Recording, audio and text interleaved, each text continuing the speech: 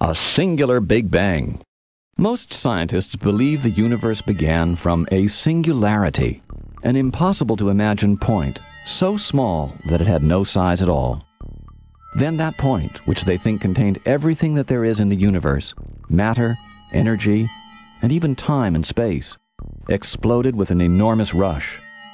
Scientists don't know what caused this point to explode in a Big Bang about 15 billion years ago, and they don't know what, if anything, existed before the bang occurred, or even if there was a before it happened. So-called black holes are believed to be similar to this singularity, except that they contain far less of the universe. Black holes are believed to be collapsed stars of such density and gravitational strength that once caught, nothing, not even light, can escape their pull.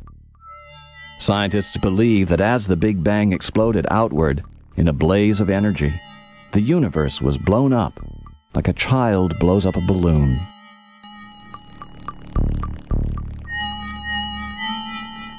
Heavy elements created. Scientists believe that as the universe expanded following the Big Bang, it cooled rapidly and some of its energy condensed into tiny particles.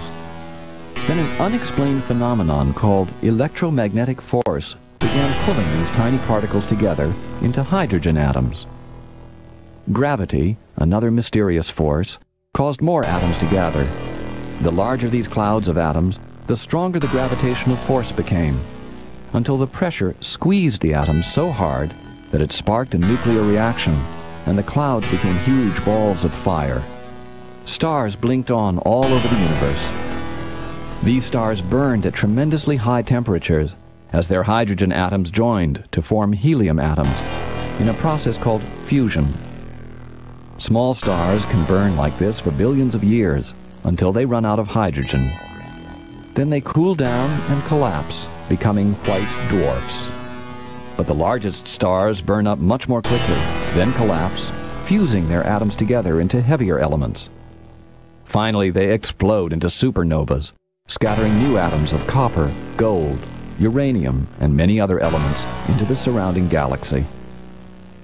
The Earth and all its plants and animals were formed from these heavier elements.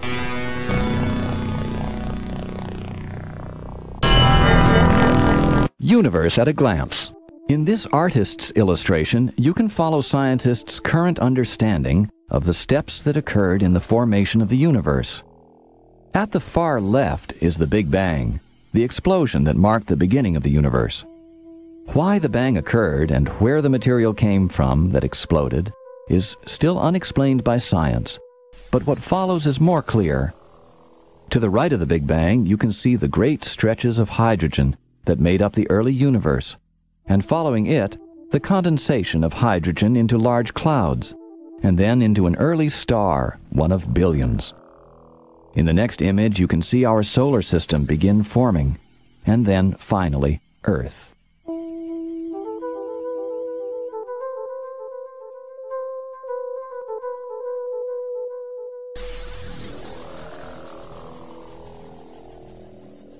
How the solar system started. Though the details are not fully understood, it appears our solar system started about 4.6 billion years ago as a whirling disk of hot hydrogen gas mixed with heavier atoms from ancient supernova explosions. Gravity pulled the hydrogen together toward the center of the disk. The hydrogen became more and more compressed until a nuclear fusion reaction began, generating energy. The sun was born. The remaining 0.1% of solar material condensed into smaller bodies that eventually became the planets. Leftovers became moons, comets, and asteroids.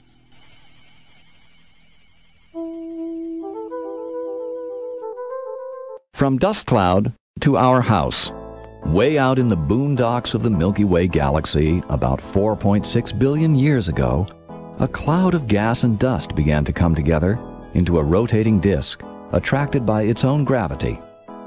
As this disk formed, gravity squeezed a large lump of gas at the center, so hard that the hydrogen atoms began to fuse together, creating a nuclear reaction and igniting the fires of our sun. Orbiting the sun, other clumps formed, eventually becoming planets, one of them the Earth. Those close to the sun, Mercury, Venus, Earth, and Mars, became small and rocky planets. Those farther away mostly became large gas-covered planets, Jupiter, Saturn, Uranus, and Neptune. When Earth was first formed, you couldn't have lived on it. It was extremely hot, and there was no oxygen to breathe. It took a long time for our planet to be ready for plants, animals, and people.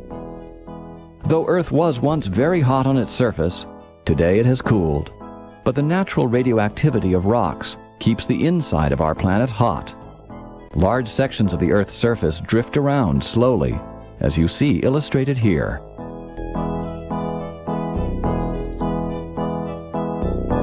Life.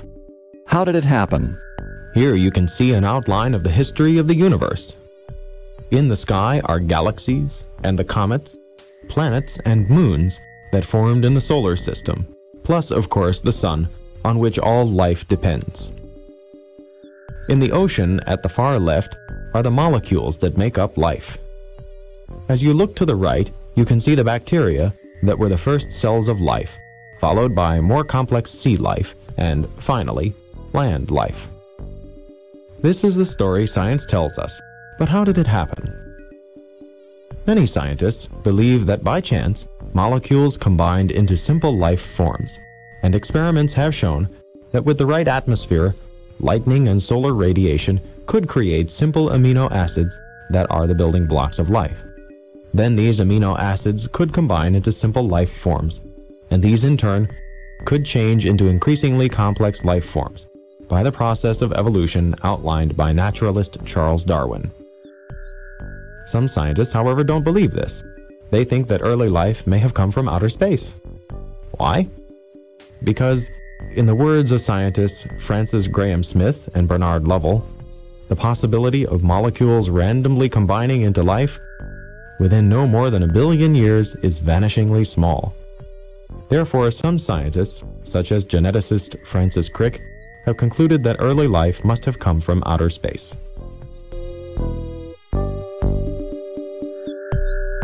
Earth, the once poisonous planet. For nearly 1.5 billion years after the formation of the Earth, the planet was a seething, poisonous place, filled with volcanoes and covered by dark clouds of water vapor and poisonous gas. There was no life anywhere on the planet, and the air, water, and land as we know them today did not exist. It took hundreds of millions of years just for the Earth's molten surface to finally cool and harden. As it did, poisonous gases and water vapor were expelled from the Earth's core, creating the first primitive atmosphere. No living thing could have breathed in that atmosphere, since there was no oxygen, and most of the gases in it were deadly. All around the planet there were erupting volcanoes and lakes of lava. Over time, the Earth's surface cooled enough so the water vapor in the atmosphere began to condense and turn into rain. Then for millions of years, it rained nearly continuously, filling up the depressions in the Earth's surfaces with what are now our seas and oceans.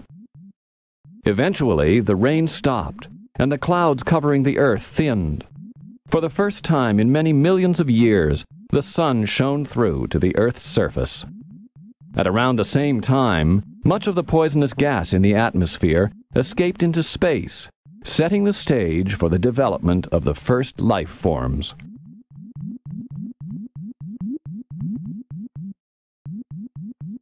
A molecule is born. All life forms are made mostly of a few common atoms, such as hydrogen, oxygen, nitrogen, and carbon. These atoms stick together in groups called molecules. Atoms are like the letters of the alphabet. Molecules are like words formed from those letters. A few letters can make an endless variety of words. Many scientists think that after the Earth formed, the atmosphere consisted mainly of hydrogen, ammonia, and methane. These, dissolved in the ocean, were the basic ingredients of life. The chemicals mixed in the water, forming a soup of more complicated molecules. Sunlight provided the energy to cook the soup. Lightning accelerated the process, helping more complex chains of carbon atoms to form. By recreating what they believe the surface of the early Earth must have been like, scientists have created some of the organic compounds from which life is built, but they are still far from creating life. For life to exist, carbon is very special. Most atoms can only stick to themselves in small clusters, but carbon is unusual in that its atoms can stick to each other in endless chains like sticky marbles. Perhaps when conditions were perfect, some complicated molecules formed in the early seas, then broke into two identical halves. Then when the right molecules, food, stuck on them, they might have formed identical copies of themselves. This would have been the first self-reproducing molecule, meaning that it made identical copies of itself, like a tiny photocopy machine. Each of these copies could then split in two and form more and more copies, multiplying throughout the oceans like rabbits. Perhaps this was how life began.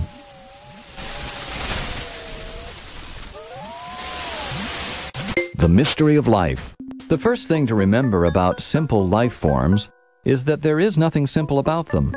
The most basic cell has been compared to a factory carrying out as many functions as every type of factory on Earth put together.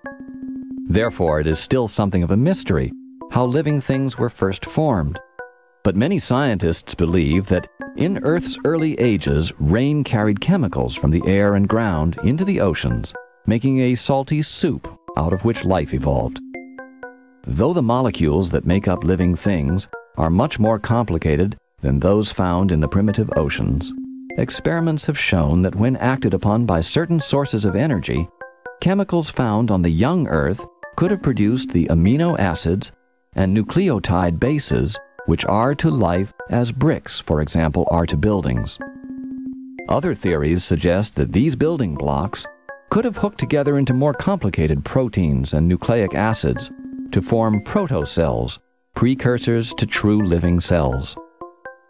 Some scientists theorize that after eons of reacting with each other and with other chemicals, protocells somehow developed skins that could absorb chemicals and grow larger without bursting. Gradually, over many generations, surviving protocells became more complex until some of them were able to grow and then split into two identical copies of the original cell, at which point they would be alive. But other scientists, such as Nobel Prize-winning biochemist Francis Crick, consider this chain of events so vastly improbable that they speculate early life forms may have drifted in from outer space. Scientists are still searching for definite answers to the complex mystery of life.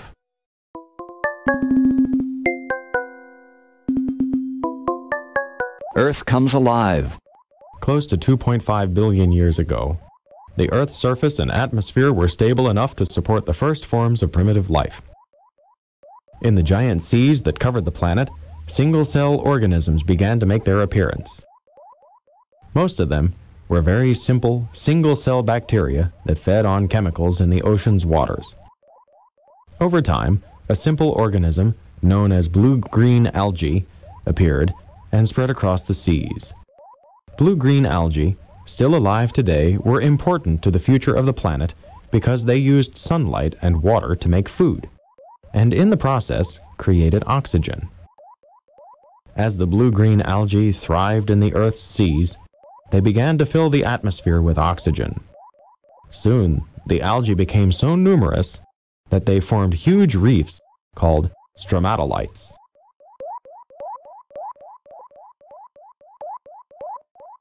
Trilobites, ancient eyes. Trilobites were small shellfish that lived in the shallow oceans of the Cambrian world. They crawled along the bottom of the ocean, dug into the mud, and probably ate all kinds of things. They only lived in the ocean and never went onto the ground, or even into freshwater streams. These little creatures, which ranged from about 3/4 of an inch to 3 inches long, were divided into 3 parts: the head, thorax, middle part, and tail. They had gills, legs, and eyes. Though they were the first animals with eyes, their eyes were not simple. Some trilobite eyes had many lenses, sometimes as many as 12,000 to 15,000. Trilobites came in an amazing variety of forms, and like lobsters and shrimp today, they had an external skeleton, which they shed when they grew too big. They appeared suddenly, about 590 million years ago. Scientists are not sure where they came from, though some think they evolved from worms. They lived for more than 300 million years, then disappeared at the end of the Permian period.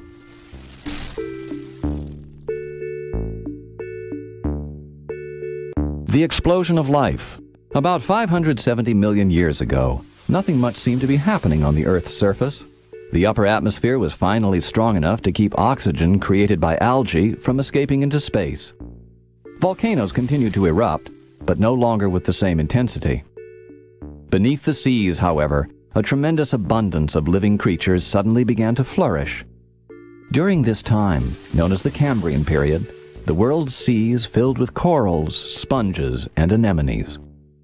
Ancient shellfish, such as oysters, mussels, and bivalves, also began to cover the sea floor, while worms, jellyfish, and primitive squids floated along the water's currents, scooping up algae and other organisms for food.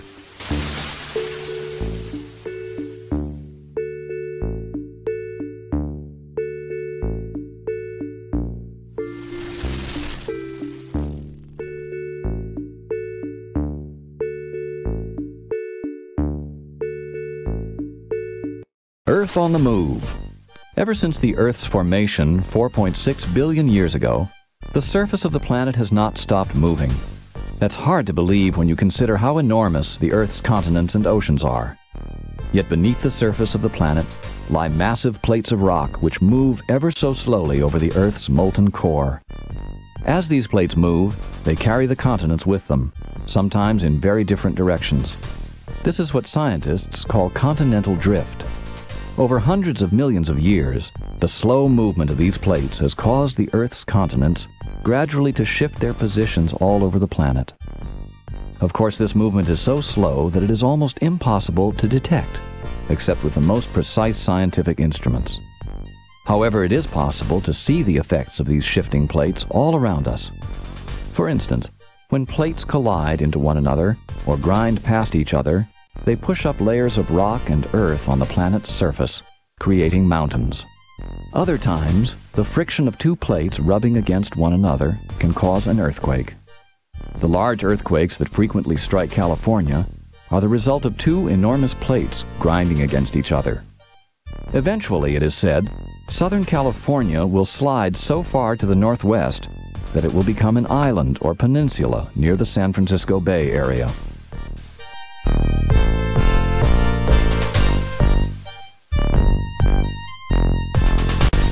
Plants invade the land.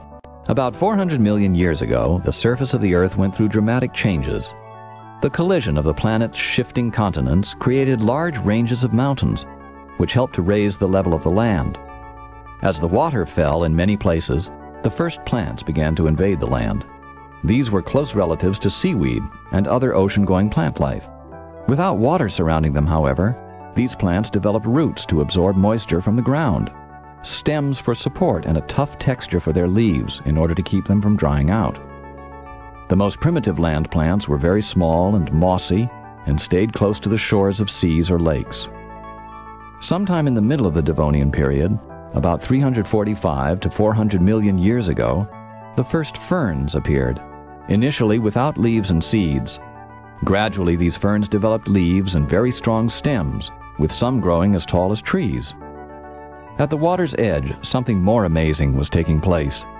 Crabs, spiders, mites, and other non-flying insects began to emerge.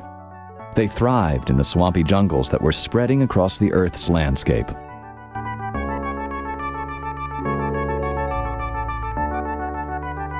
Self-sufficient eggs.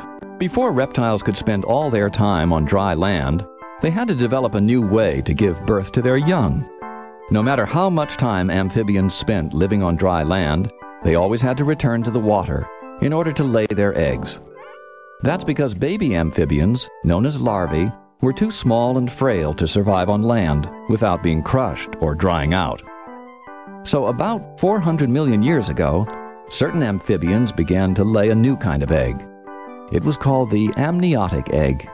An amniotic egg is a specialized egg that is very similar to the eggs that birds and lizards lay today. The first amniotic egg was covered by a leathery shell, not a hard shell like a chicken egg, and contained everything needed for a young, undeveloped animal, called an embryo, to grow into a fully functioning baby that would eventually crack through the shell. Inside, the amniotic egg was divided into 4 major cavities that performed special functions to help the embryo develop.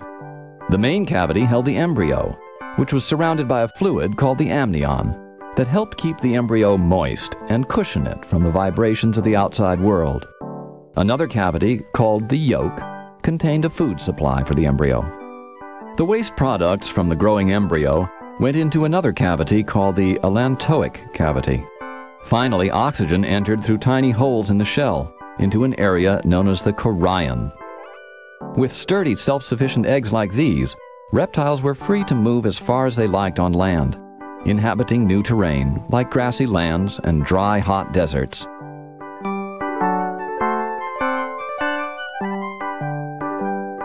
The world's a jungle.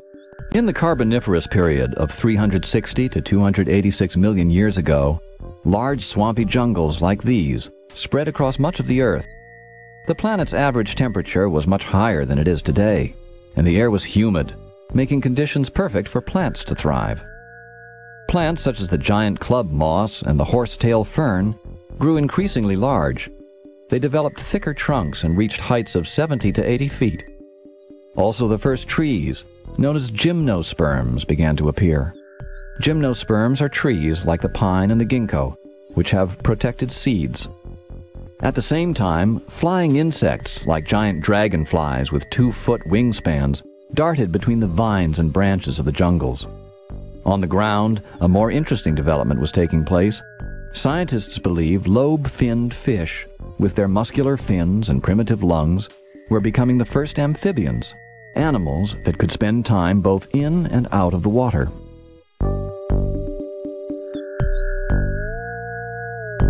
Dimetrodon, sharp teeth.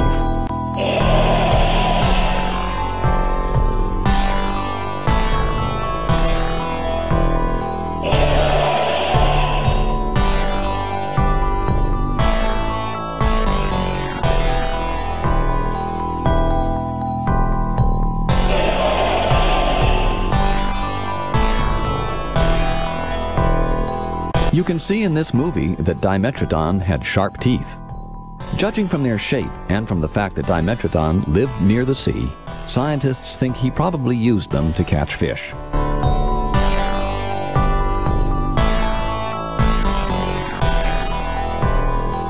Dimetrodon, sailor or solar. How do you think Dimetrodon, a reptile but not a dinosaur, used this strange sail on its back? Believe it or not, for a while some scientists thought it was actually for sailing, allowing Dimetrodon to sail across the water in search of food. Dimetrodon, which literally means 2 long teeth, had sharp teeth that look as if they would have been good for eating fish. And Dimetrodon fossils have been found near ancient lake sites, so it seems reasonable to think that this creature ate fish, though it is also possible it ate other animals as well. However, scientists no longer believe that the sail on its back had anything to do with sailing. Instead, they think that Dimetrodon could face the sail toward the sun to warm itself quickly, or turn the edge of the sail toward the sun to cool itself. Also, the sail may have been brightly colored and used to frighten rivals or predators, as well as to attract mates.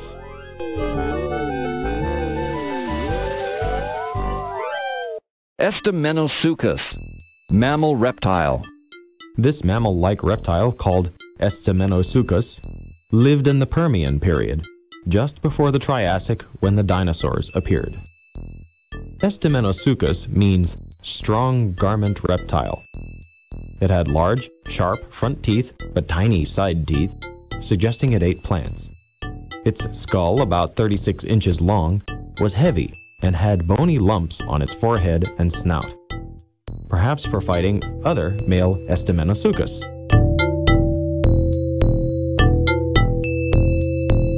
Dinosaurs roamed the Earth. Looking down on Earth from space 200 million years ago, you would have seen a very different world.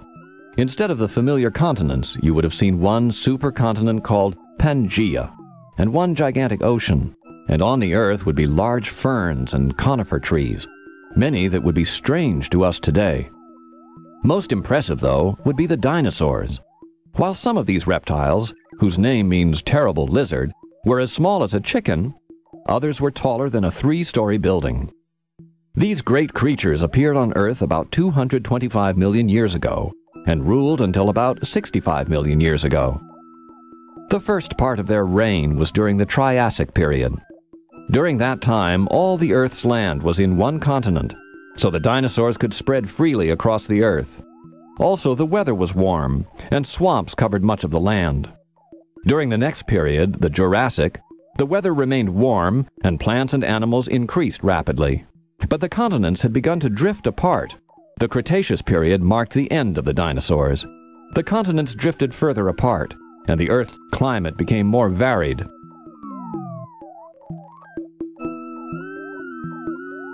Were dinosaurs warm-blooded? Most scientists have thought that dinosaurs were cold-blooded animals.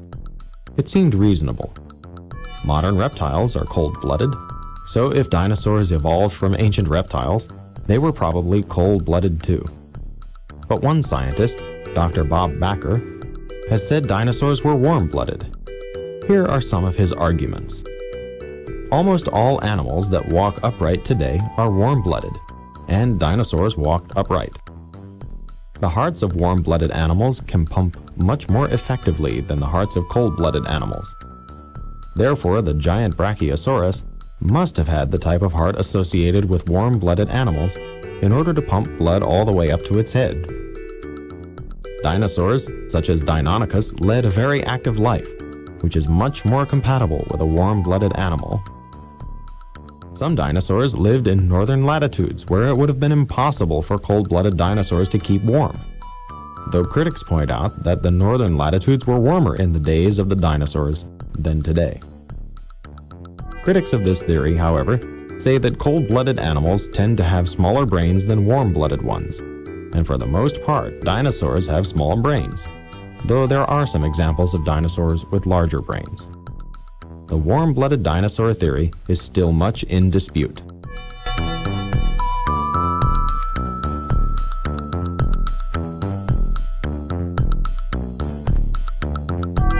Euparkeria, the ancestor?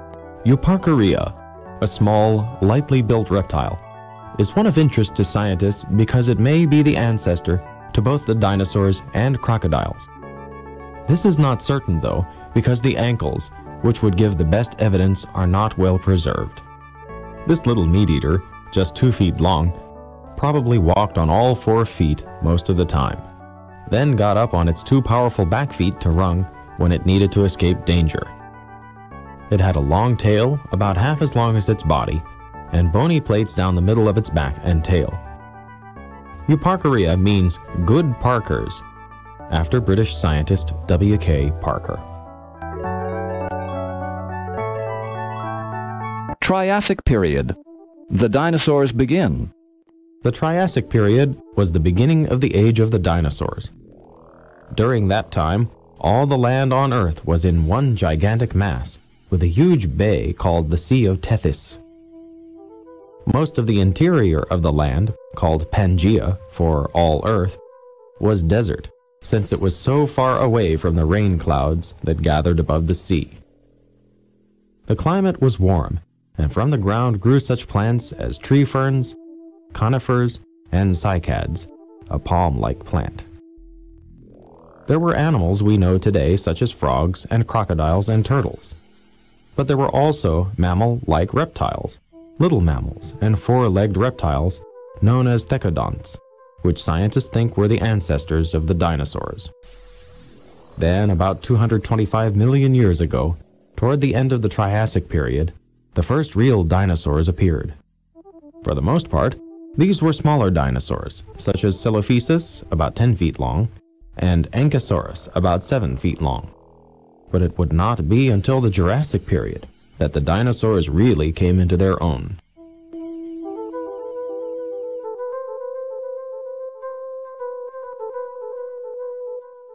Dinosuchus, big as a dinosaur. The first primitive crocodile appeared on the Earth 230 million years ago, during the mid-Triassic period, about the same time the first dinosaur appeared. Interestingly, both dinosaurs and crocodiles are from the same group of reptiles, known as archosaurs, or ruling reptiles. But somehow, crocodiles survived, while dinosaurs did not. Originally, many crocodiles probably spent their time on land, hunting for insects or small animals. Over time, however, they became the semi-aquatic animal we know today. One ancient crocodile, named Dinosuchus, however, was quite unique. Only the skull of Dinosuchus has been found, and it measured an unbelievable 6 feet 6 inches long. If Dinosuchus was built the same way modern crocodiles are built, then its body would have been 50 feet long. With its massive jaw, Dinosuchus would have been one of the most ferocious meat-eaters alive at the time. Lying hidden in the swamps, Dinosuchus could have seized even medium-sized dinosaurs with a single snap of its enormous jaws.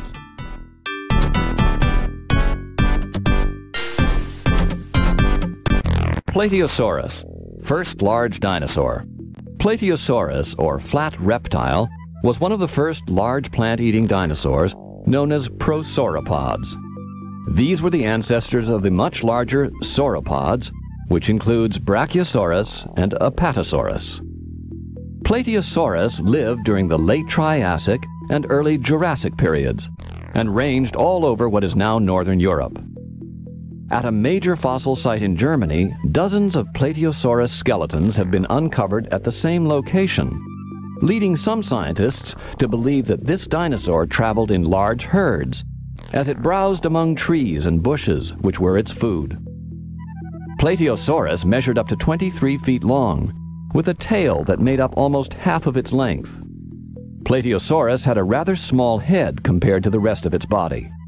Its many leaf-shaped teeth had large, coarse serrations, very similar to modern plant-eating lizards. Plateosaurus probably spent most of its time walking around on all fours, though occasionally it reared up on its strong back legs to nibble at the tops of trees.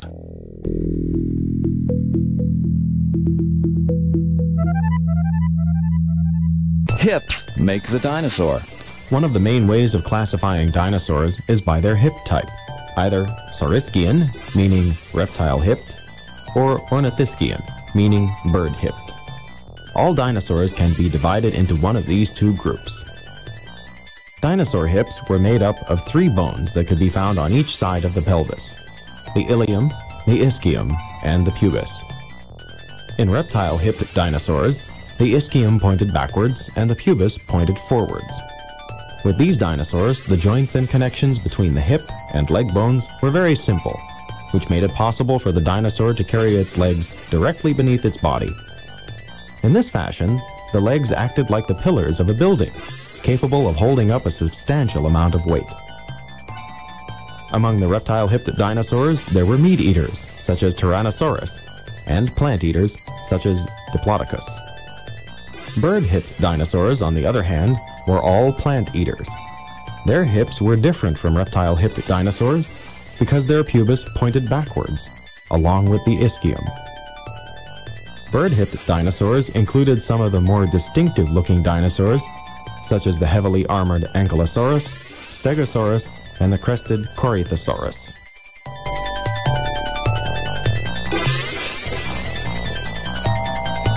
Coelophysis, the cannibal. This small, compact dinosaur was built for speed and agility. While Coelophysis stood only about 7 feet tall, its powerful rear legs and long, slender body made it a fast and deadly predator. It had a long, narrow head and a mouth filled with numerous razor-edged teeth. Unlike other dinosaurs, the leg bones of Coelophysis were nearly hollow, which helped reduce its total body weight and increased its speed. In 1947, dozens of Coelophysis skeletons were found in a mass grave in New Mexico, which has led many scientists to believe that these dinosaurs hunted in large packs. Strangely, at the same location, some adult Coelophyses contains the skeletons of their young. At first, this was thought to be proof that they may have given birth to live young, rather than lay eggs like other dinosaurs. But now it is believed that Coelophysis was probably a cannibal, which occasionally ate its own offspring. Coelurosaurs, little meat eaters. The coelurosaurs were little two-legged meat-eating dinosaurs. Their name means hollow-tailed reptile. This classification, which is one of convenience, since coelurosaurs were not all related, includes the little Compsognathus, Ornitholestes, and Coelophysis.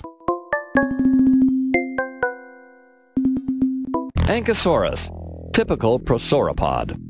Though Ankylosaurus was found in 1818, it was not until 1885 that it was recognized as a dinosaur. Ankylosaurus, meaning near reptile, since its body was found near the surface of the ground, had a slender nose, somewhat triangular head with diamond-shaped teeth that looked like they could have been good for eating leaves. It also had a long neck, body, and tail.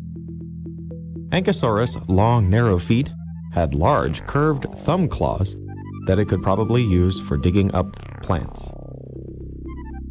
The arms of this early Jurassic dinosaur were about a third as long as its back legs, so it probably spent most of its time walking on all fours, but may have stood on its back legs to reach food. Lesothosaurus. Feeling sleepy? Little Lesothosaurus was built for the hot, dry plains of southern Africa. Its skeleton was lightweight, with hollow limb bones, long back legs and a slender tail, short arms and a flexible neck. Two Lesothosaur skeletons were found curled up together, as if they were estivating, like hibernating but during the summer so as to escape the heat.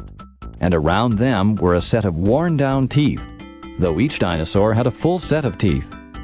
Maybe while they were sleeping, they grew new teeth. Jurassic. Dinosaurs rule. The supercontinent, Pangaea, began to break apart during the Jurassic period. It split into Laurasia in the north, including what is now North America, Europe, and Asia, and Gondwana in the south, South America, Africa, Antarctica, Australia, and India, and creating the Atlantic Ocean in between. During this time, the great interior deserts became closer to the ocean, and therefore moister. Plants, such as the short palm-like cicadioids, tree-like cycads, ferns, and tree ferns, began to flourish in a wide variety of places. Shallow seas covered much of Europe and North America, and became the playground not only for fish, but also for large marine reptiles, such as the plesiosaurs and ichthyosaurs. Above the sea and land, flying reptiles and birds swooped and dived. New varieties of plant and meat-eating dinosaurs appeared, and some grew huge.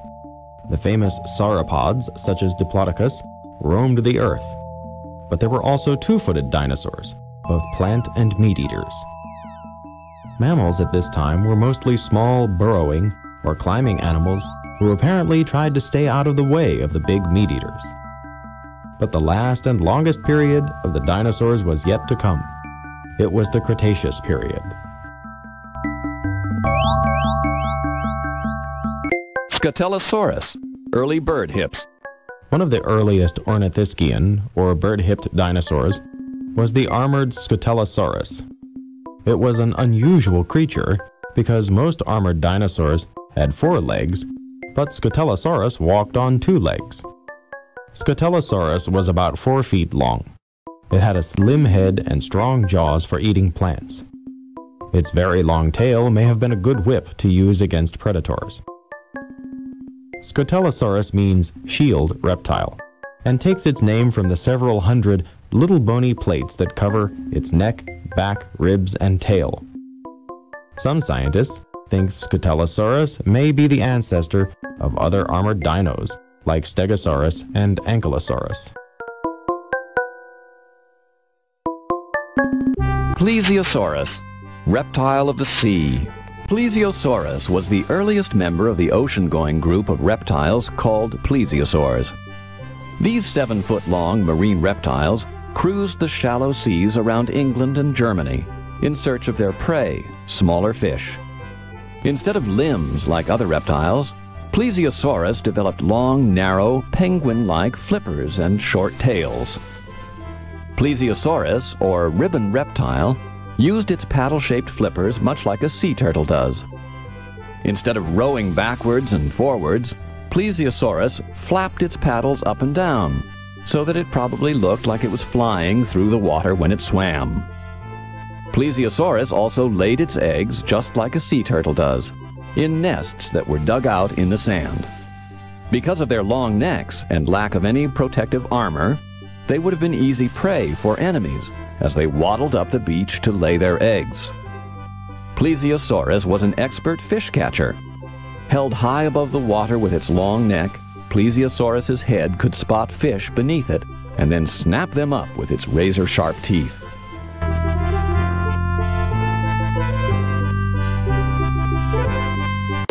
Dilophosaurus, the first terror. One of the first terrible meat-eaters was Dilophosaurus, first found in Arizona. Generally, Dilophosaurus resembles other meat-eaters. It was fast and agile, ran on 2 feet, had a long tail and sharp teeth. But there were some odd aspects to it. On the top of its head, from the front of its snout to a point between its eyes, ran 2 bony crests.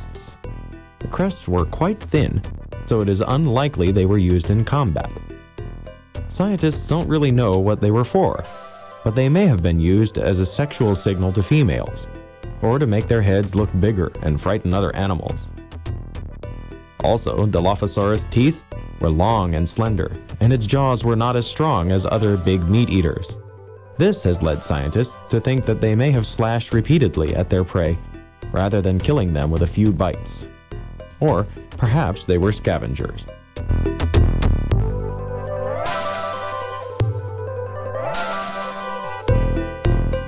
Dinosaurs' bumpy skin. Dinosaurs were covered with scales. Not like the scales of a fish or the feathers of a bird, which overlap, but more like the skin of a crocodile. Dinosaur scales were thick, round, or multi-sided bumps, arranged edge to edge in a pebbled pattern. The scales were bigger where the skin did not have to bend, and smaller where it needed to be flexible.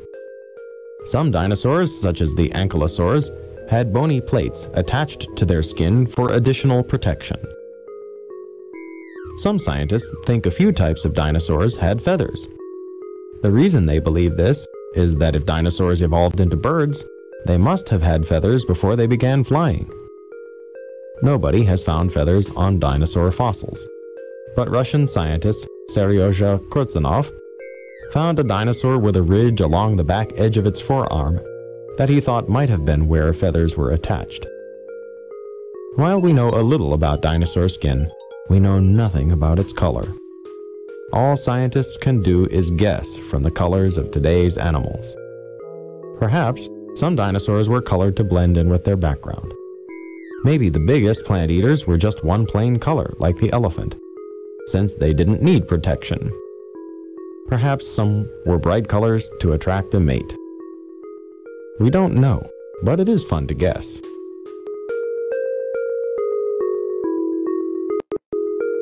Yunanosaurus, strange teeth. Yunanosaurus, named for the Chinese province of Yunnan, where it was found, is very interesting because its teeth are like those of a different dinosaur. This early Jurassic dinosaur had 4 legs, a long neck, and 8 plants. But while Yunanosaurus was a prosauropod, its teeth were those of a sauropod, such as Brachiosaurus. Not only were its 60-plus teeth shaped like those of a sauropod, they even wore down like those of a sauropod. As many as 20 of these animals have been found in China. Stegosaurs, roofed reptiles. The stegosaurs, roof reptiles, were the largest plated dinosaurs. They lived from the late Jurassic period to the end of the Cretaceous. Stegosaurs walked on all 4 feet, ate plants, and had 2 rows of plates or spikes along their backs and necks. Some grew to as long as 30 feet. But compared with their bodies, their heads were small, with little teeth and a toothless beak at the front of their mouths. Fossils of stegosaurs have been found around the world, in North America, Europe, Southern Africa, India, and China. Megazostrodon, the first mammal. Contrary to popular belief, mammals appeared on the Earth almost as long ago as dinosaurs. In fact, tiny shrew-like animals, such as Megazostrodon, were alive throughout the entire age of dinosaurs, scurrying among the legs of the giant Apatosaurus and ducking for cover when the voracious meat-eater Silophysis came hunting for food. These early mammals were small and furry and looked a lot like modern mice. They were also warm-blooded and suckled their young babies. Despite these many mammal-like characteristics, it is thought that they still laid leathery eggs. Mammals like Megazostrodon may have evolved from a special group of reptiles during the late Triassic or early Jurassic period, some 208 million years ago. During that time, these animals developed traits that made them well suited for a highly active lifestyle. As opposed to having only one kind of teeth, as most reptiles did, early mammals developed 4 types. Their skeletons changed so that their limbs were more flexible and able to move more quickly. Also, mammals developed a shorter rib cage and larger lungs which could inhale and exhale more rapidly. Most importantly though, mammals like Megazostrodon became warm-blooded, which meant they relied on the food they ate for sustaining their body temperature, rather than the outside environment. That enabled mammals to maintain a higher level of activity throughout the day than cold-blooded reptiles could. Megazostrodon's diet probably consisted of small insects and reptiles, and scientists believe that Megazostrodon did most of its hunting and scavenging during the night to avoid being eaten by hungry meat-eating dinosaurs. Dryosaurus, oak reptile. Dryosaurus was a 2-legged, plant-eating dinosaur with narrow eyes, a stiff tail, and strong legs to run from meat-eaters. To gather food, it had 5-fingered hands on long arms, a beak, grinding teeth, and possibly large cheeks to help it hold its food in place while chewing. Fossils of Dryosaurus, which means oak reptile, have been found in Romania, England, Tanzania, and the United States. Diplodocid, large but light. Some of the biggest and best known of the dinosaurs belong to the Diplodocid family. These dinosaurs had tapering heads, pencil-like teeth, and nostrils on the top rather than on the front of their heads. While the Diplodocids were enormous, they were not nearly as heavy as other large sauropods, such as Brachiosaurus. This was made possible by the way in which the giant bones of Diplodocids were hollowed out and made quite light for their size. The Diplodocids included Diplodocus, Apatosaurus, Supersaurus, and Seismosaurus. They lived mostly in North America, but also in Europe, Asia, and Africa. Stegosaurus, the plate-backed dinosaur.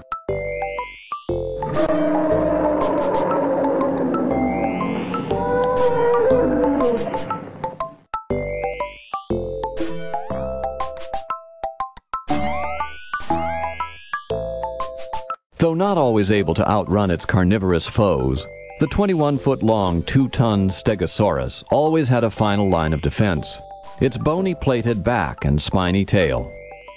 If cornered or outmaneuvered by a larger enemy, the Stegosaurus's back plates afforded some protection, while the 4 to 8 spikes on the end of its tail, which grew as long as 4 feet, made it dangerous for any foe to approach too carelessly. Paleontologists still don't agree about the placement of the vertical plates along the Stegosaurus's back, which you can see in this movie. The plates are not attached to bone, but were embedded in the dinosaur's back, which makes it difficult to tell if they were in a single row, double row, or a combination of the two. Many scientists believe the vertical plates may also have served as warming or cooling fins, picking up heat from the sun when the weather was cool to warm the Stegosaurus, or giving off heat when it was too hot. Stegosaurus bones have been found in Colorado and Wyoming. They are believed to have lived primarily in the western part of North America. Patagosaurus, South American sauropod. Patagosaurus was a medium-sized sauropod of about 50 feet long and one of only 2 known sauropod dinosaurs to be found in South America. This creature takes its name from the Patagonia region of Argentina, where it was found. Patagosaurus, minus its skull, was found in rocks about 15 million years older than those in which North American sauropods have been found.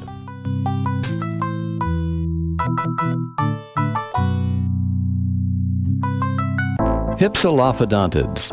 No dentist needed. Hypsilophodontids were members of a very successful dinosaur family. They had large eyes, cheeks to hold food as they chewed, and teeth that sharpened themselves and replaced themselves as they wore out. They had 5 fingers on their hands and 4 toes on their feet. Judging from their long, strong back legs, these 2-legged dinosaurs were very speedy. Hypsilophodontids were herbivores and are believed to have been the ancestors of the iguanodonts and the hadrosaurs. They replaced the fabrosaurs, which became extinct near the end of the Jurassic period. Nests of hypsilophodont eggs have been discovered, with indications that the young stayed by the nest and were cared for by their parents. Hypsilophodonts were herd animals, much like the modern gazelle.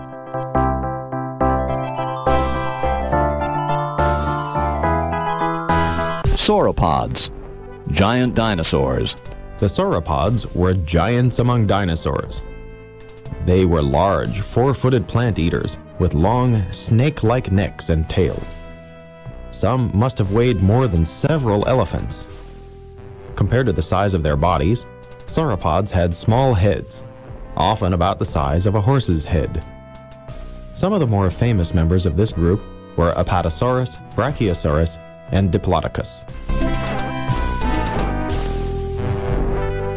Carnosaurs, the meat-eaters. Carnosaurs, meaning flesh lizards, were the kings of the dinosaur world. They had large, powerful back legs, small front arms, but fearsome claws and teeth. These dinosaurs were probably not unlike the predators we are familiar with today, such as lions and leopards.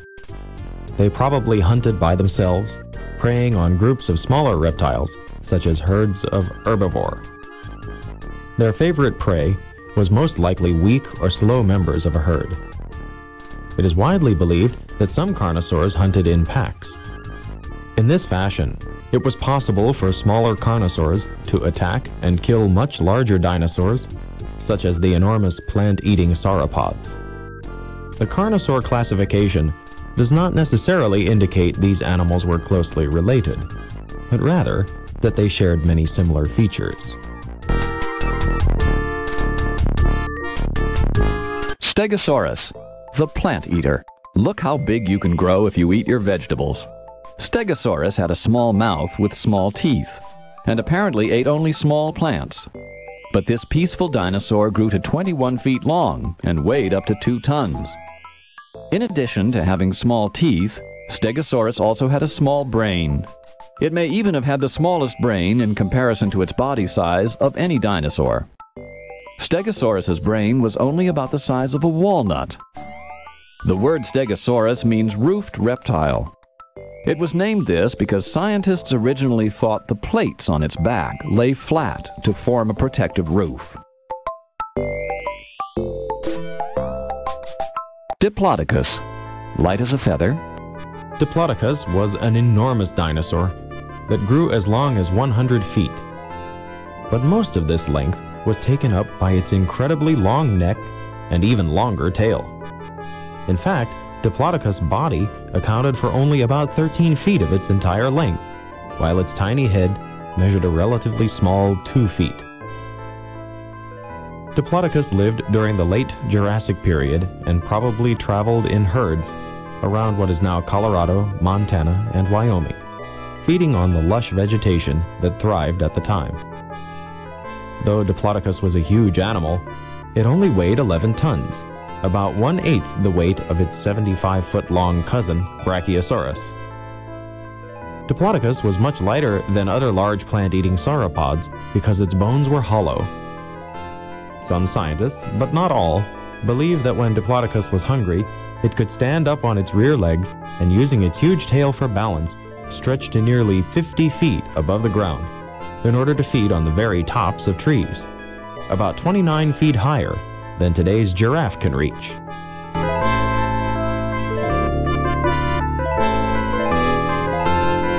Ornithomimosaurs, the ostrich dinosaurs. Some dinosaurs looked quite similar to modern-day ostriches. These ornithomimosaurs were fast dinosaurs with a large brain, large eyes, a narrow toothless beak, and long legs. But unlike the ostrich, they also had short arms. Ornithomimosaurs probably ran exactly like ostriches, taking long, powerful strides on their two hind legs. It is thought that these bird-like dinosaurs ate shrimp and crabs and other shellfish, or maybe insects, small animals, or plants.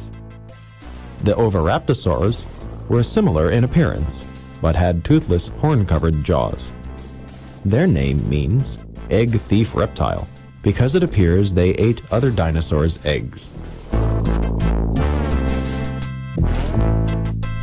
Nodosaurids, bumpy dinosaurs. The Nodosaurid family lived throughout the end of the Jurassic period and throughout the Cretaceous period. These dinosaurs were four-legged plant eaters, with bony nodes covering their skin and spikes coming out of their sides. They had narrow heads, leaf-shaped teeth, and a strong, hard beak. If a meat eater came along, they probably protected themselves by crouching close to the ground.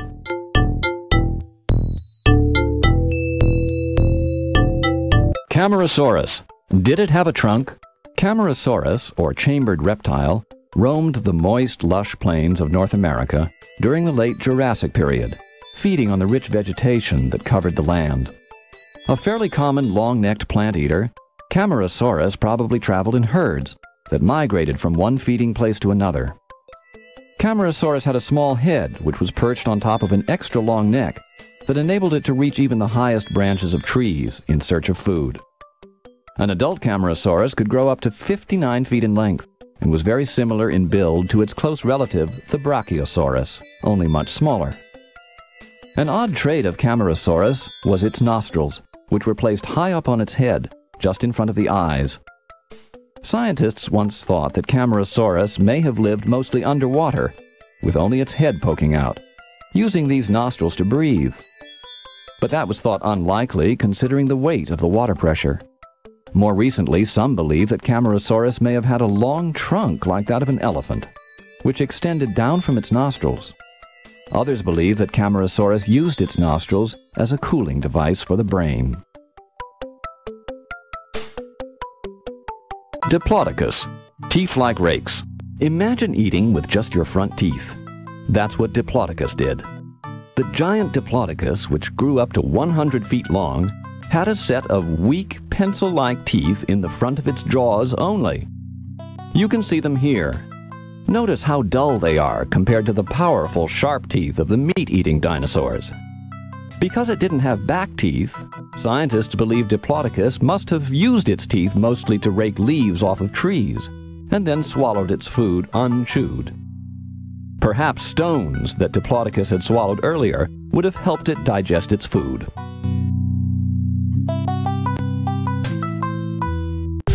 Brachiosaurus, heavier than 12 elephants. It is possible that no land animal, living or dead, was as massive as the giant plant-eating dinosaur Brachiosaurus.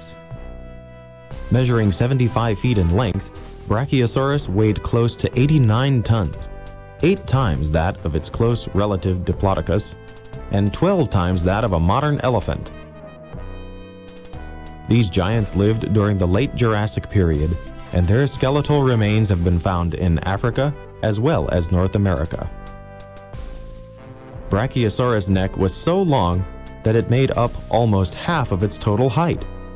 By comparison, its head, which measured 3 feet long, was minuscule.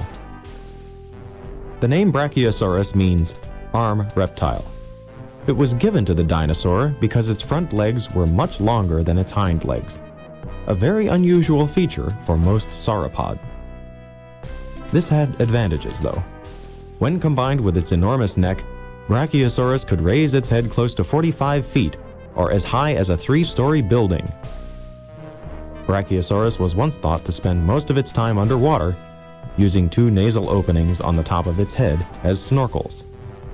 That theory has been rejected because the water pressure on its massive body would have made breathing almost impossible.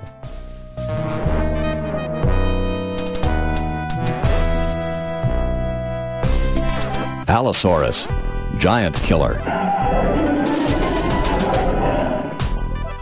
Allosaurus, or leaping reptile, was one of the most common types of dinosaurs, known as carnivores, or meat-eaters. It lived about 150 million years ago, roaming parts of western North America and Africa in search of prey. Though not nearly as large as its close relative Tyrannosaurus, Allosaurus was quite a fearsome killer. An adult Allosaurus could grow up to 39 feet long, 15 feet tall, and weigh between 1 and 2 tons. As you can see in this movie, Allosaurus's skull was quite big in relation to its body, almost 2.5 feet long, and its jaws were lined with about 70 razor-sharp, curved, saw-edged teeth, just like the blade of a steak knife. These teeth pointed backwards, so that huge pieces of meat could be forced down into Allosaurus's hungry mouth. Allosaurus had short but strong front claws, and 4 large claws on each of its back feet, 3 of which helped to carry its weight. These claws also enabled Allosaurus to hold down and tear at its prey.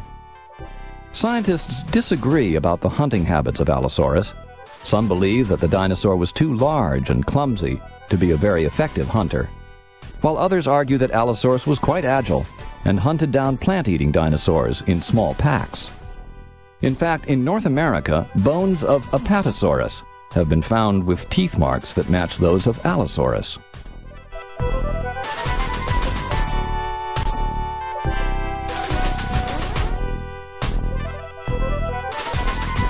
Ichthyosaurus, acrobat of the seas.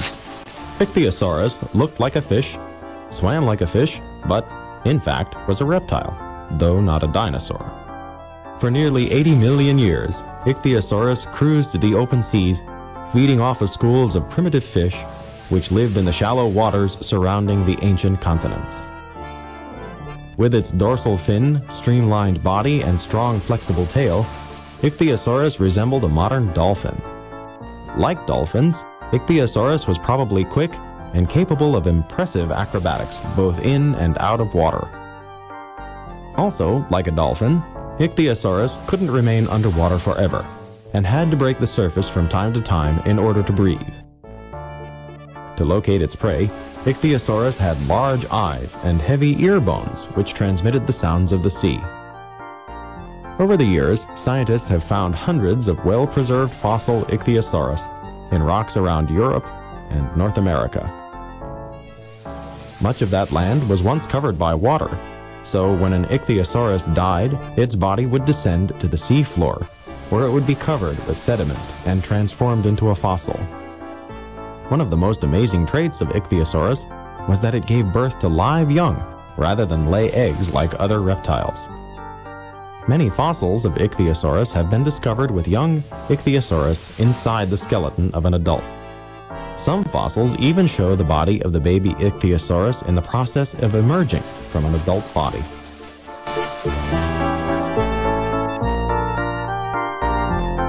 Apatosaurus, the giant dinosaur.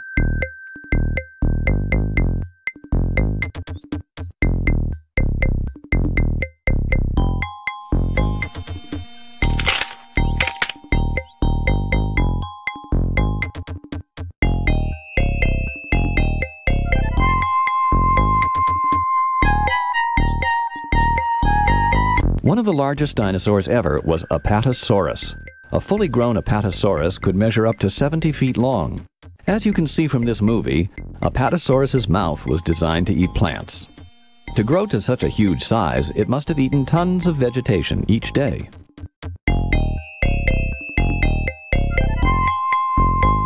Compsognathus, the bird's ancestor? The smallest known dinosaur, Compsognathus, is believed by many scientists to be an early relative of Archaeopteryx, often considered to be the first bird. Compsognathus, first found in Germany, was about the size of a house cat. It had long back legs, short arms, and a long tail for balancing while running. Apparently, Compsognathus liked to eat lizards because a lizard skeleton was found in the abdominal cavity of a Compsognathus fossil.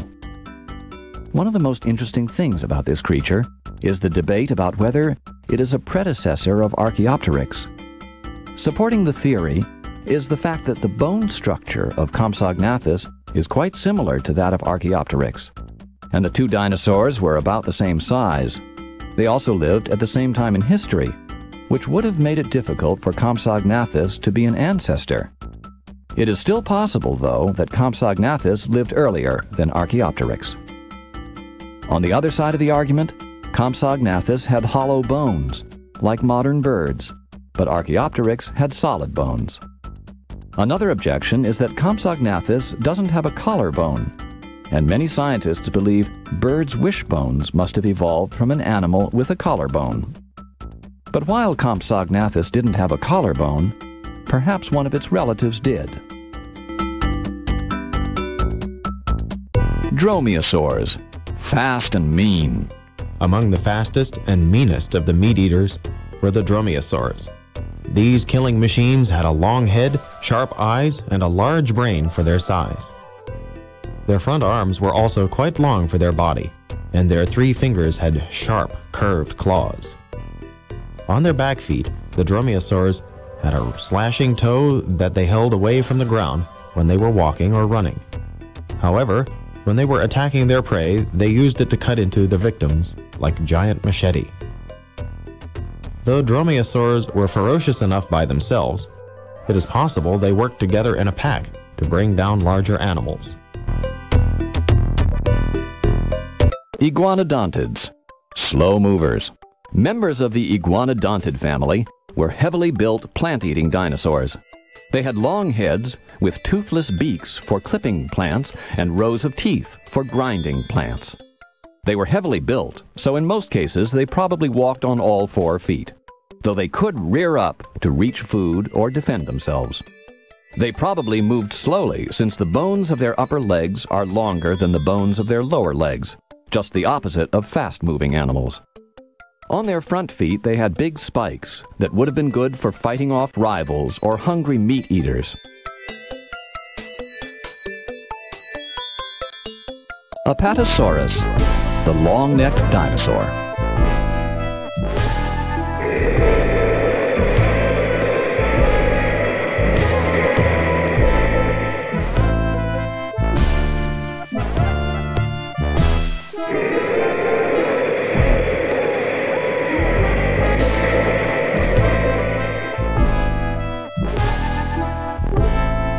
As you can see in this movie, Apatosaurus had a very long neck.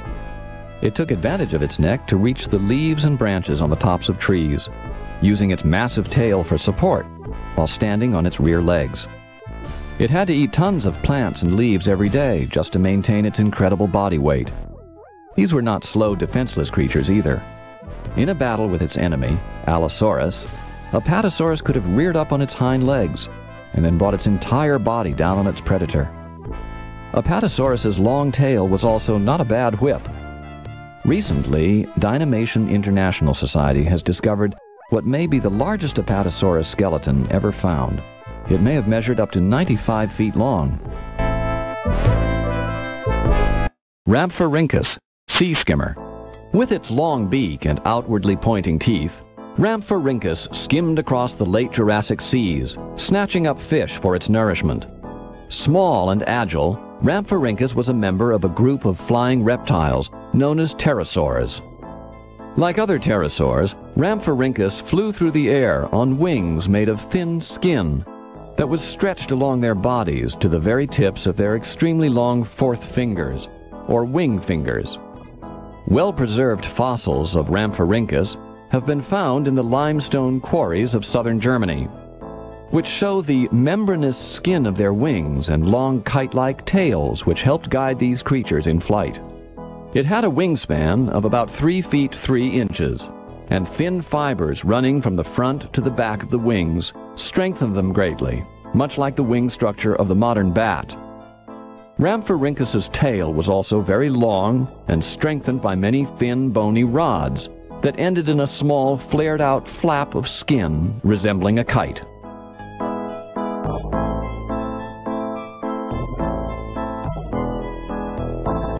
Making tracks in Texas. Dinosaur trackways are some of the most informative fossil remains to be found. Fossil tracks were formed when dinosaurs walked over wet sand or soil and left an imprint which was quickly covered with sediment and thereby preserved. Most often, this occurred along the sides of rivers or lakes where dinosaurs might have traveled. One of the most famous dinosaur trackways was discovered in Texas at a place named the Glen Rose Formation. These fossil imprints show 23 overlapping trackways made by a large number of four-legged plant-eaters, most likely the giant Apatosaurus. There were trackways of both young and adult dinosaurs. At first, scientists thought the great number of tracks was proof that these dinosaurs traveled in large herds. But now scientists believe that the tracks were probably formed around the side of a lake, where many large dinosaurs may have traveled at different times. These tracks also helped disprove a common myth held about the way large four-legged dinosaurs, like Apatosaurus, known as sauropods, carried their tails. Most believed that sauropods dragged their immense tails along the ground. But the Glen Rose tracks had no signs of tail marks, which meant that even giant sauropods held their tails aloft. Cretaceous. The continent split. Both giant continents, Laurasia and Gondwana, began splitting during the Cretaceous period. Mountains began growing and the seasons became more pronounced. Flowering plants spread, and by the end of the Cretaceous period, oak trees, hickories, and magnolias were common in North America. The forests began to look almost modern. During this time, toothless bird-like dinosaurs appeared, as did the greatest of the meat-eaters, Tyrannosaurus. But the meat-eaters were matched by heavily armored plant-eaters, such as Triceratops and Ankylosaurus. Duck-billed dinosaurs with mouths designed for eating tough plants were common. Large flying reptiles and water birds soared above the earth, and there were many animals that are with us today: lizards, snakes, frogs, salamanders, and small mammals like possums could all be found. Then, 65 million years ago, it all came to an end. The dinosaurs died out completely and quickly, perhaps due to comets or a meteor striking the Earth, or perhaps due to climate changes. Pachycephalosaurs, the boneheads. Like modern mountain goats, it seems pachycephalosaurs, or thick-headed reptiles, liked to bonk each other on the heads. All the dinosaurs of this group had incredibly thick, dome-shaped skulls, some with bony knobs and spikes on the sides of their heads and along their snouts. Some scientists believe that male pachycephalosaurs butted heads for the right to rule the herd. These rare two-legged plant-eaters had 5 fingers and 3 toes, and probably ate fruit, leaves, seeds, and perhaps insects. They lived mostly in North America, but also in Europe, Central Asia, and even Madagascar. Seismosaurus, biggest of the big. From preliminary investigations, Seismosaurus, or Earth Shaker reptile, is the largest dinosaur ever found. Bigger even than Supersaurus and Ultrasaurus, both found in Colorado. Seismosaurus, located in central New Mexico, but not yet fully excavated, may be as long as 140 feet. It is related to Diplodocus, with long front legs, shorter back legs, a long neck and tail. To get a feel for its possible size, think about this. A single vertebrae scientists found measured 5 feet long. Velociraptor, the killer.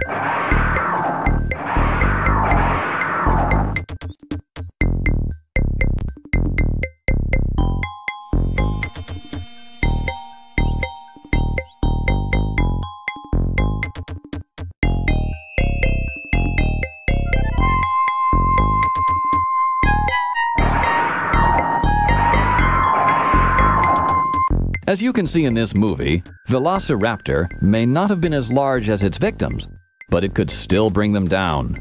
It had a large back toe that was good for slashing at the underside of large dinosaurs. Some scientists think this savage dinosaur hunted in packs. Apatosaurus, swamp to treetop. Scientists used to think that Apatosaurus, once known as Brontosaurus, was exclusively a swamp dweller. They thought this huge animal, the size of 6 elephants, was far too heavy to support itself outside the water. The water, they said, would help keep the 33-ton giant from collapsing from its own weight. But then they uncovered clean, sharp, fossilized Brontosaurus tracks. The tracks were not in mud, the kind of surface you would expect at the bottom of a river, but in sand. Also, right next to them were the footprints of the deadly Allosaurus, which was undoubtedly a land-dwelling dinosaur. Unless the Allosaurus had been scuba diving, this meant Brontosaurus was perfectly able to get around on land. Now scientists believe Brontosaurus was a land animal that grazed on leaves and branches from the tops of trees. Apatosaurus, thunder lizard. First there is the crashing sound of plants and trees being trampled. Then the terrible shaking of the earth. In the distance, an immense shape the size of a small building appears. Apatosaurus used to be called Brontosaurus, which meant thunder lizard, and referred to the loud noise this enormous dinosaur must have made as its 33-ton body lumbered across the plains of North America. Scientists no longer use the name Brontosaurus because the first fossils to be discovered of this creature were actually given the name Apatosaurus. Apatosaurus was one of the largest animals ever to walk the earth. It belonged to the group of plant-eating sauropods that included Diplodocus and Camarasaurus. Like these other dinosaurs, Apatosaurus had a very long neck and an even longer tail. An adult Apatosaurus measured up to 70 feet in length and had a tiny head in comparison to its body, only 22 inches long.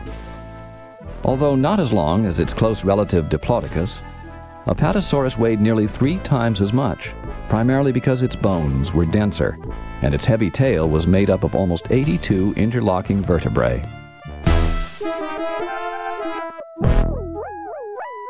Archaeopteryx, the early bird.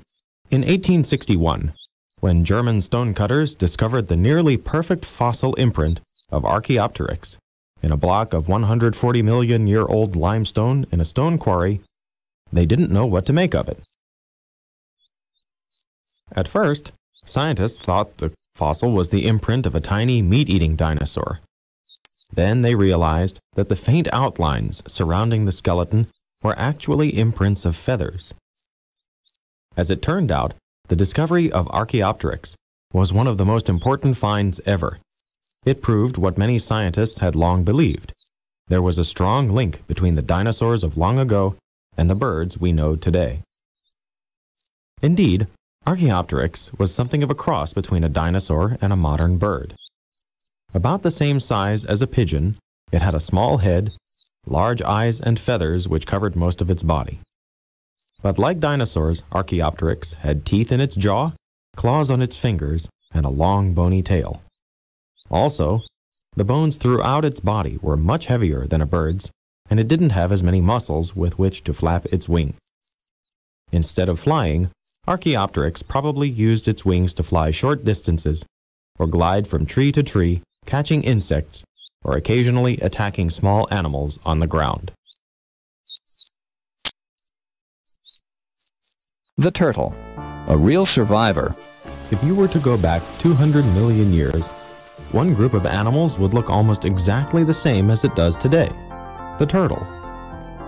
Turtles are unique because they are the only reptiles that have most of their body enclosed in a shell. For the giant land turtles which lived at the time of the dinosaur, a sturdy shell was a must for use against meat-eating predators. The giant sea turtles alive at the time had fewer enemies, so they could survive with a lighter shell, which enabled them to move quickly through the ancient seas. Prehistoric turtles measured anywhere between 6 inches and 12 feet long. Perhaps the most interesting of these was Testudo atlas. At 8 feet long and 4.5 tons, the largest of the land turtles. Testudo, alive in the Pleistocene epoch, long after the dinosaurs disappeared, was also called Colossocheilus, which means colossal shell. It had a sharp, toothless beak which it used to tear up plants. It supported its massive shell with 4 pillar-like legs that stuck out from either side of its body. If attacked, Testudo atlas could retreat fully into its huge shell, where it was totally protected from even the fiercest of predators.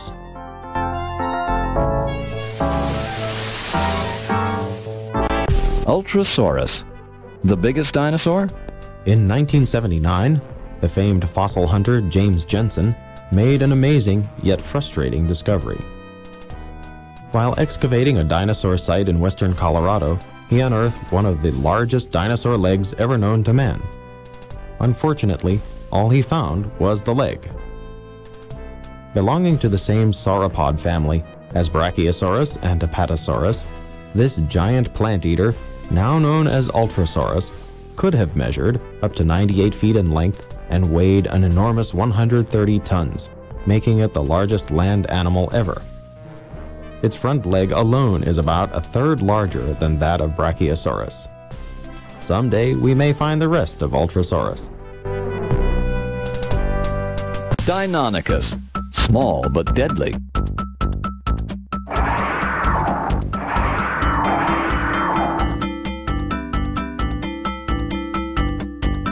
Deinonychus was not very large, but it certainly was deadly. Some think that Deinonychus was one of the most ferocious dinosaurs ever, and that is easy to believe after seeing this movie. Measuring only 7 to 10 feet long, these small, fast-moving predators could bring down dinosaurs many times their size. Scientists believe Deinonychus hunted in packs, which would surround and overpower large dinosaurs, such as slow-moving plant eaters. Deinonychus was well adapted for hunting. It had fast, powerful thighs and a large head with sharp teeth that were perfect for biting off pieces of flesh and holding small prey in its mouth. Deinonychus's unique trait, however, was a single, large, curved claw found on both of its feet. When Deinonychus was walking or running, the claw was pulled back so it wouldn't interfere with the dinosaur's movement. But when Deinonychus was attacking, the claw was lowered so it could be used as a sharp weapon. Deinonychus likely grabbed its prey with its mouth and hands and tore at its victim's underbelly. To maintain its very high level of activity, some scientists believe that Deinonychus had to have been a warm-blooded animal. They say that a cold-blooded animal would have been too sluggish for Deinonychus's active lifestyle.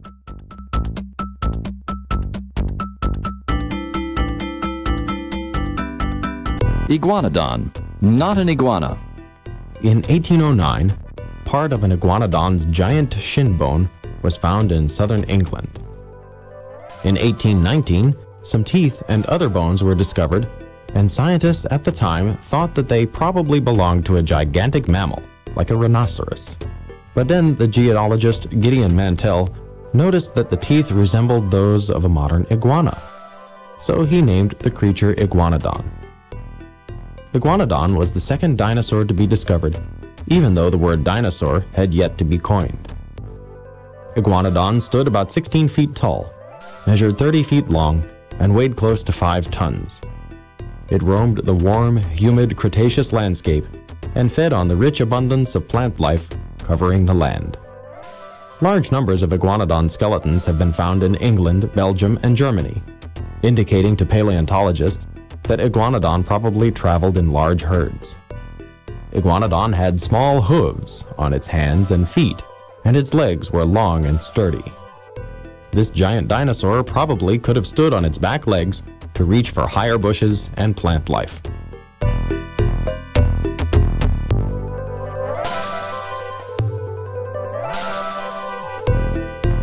Baryonyx, fishing dinosaur. Baryonyx is a recently discovered dinosaur that appears to have been especially well suited for fishing. If so, it is the only known fishing dinosaur. Baryonyx nostrils were set back from the tip of its long, narrow, crocodile-like snout, perhaps so it could stick its nose underwater and still breathe. It had a mouth full of small, sharp teeth, twice as many teeth as most dinosaurs, which were probably great for catching fish. Baryonyx, meaning heavy claw, takes its name from the two huge curved claws, more than a foot long, that seem to have been attached to its front feet, where they would be handy for spearing fish. However, since the claws were not attached to the skeleton, scientists are not certain if they were on the front or back feet. Another piece of evidence for Baryonyx's fishy diet is that scientists have found the remains of a fish dinner where its stomach would have been. Because of its long front legs, scientists believe Baryonyx would have walked part of the time on all four legs. Baryonyx was discovered in 1983 by an amateur fossil hunter in Sussex, England, and is related to the Spinosaurus.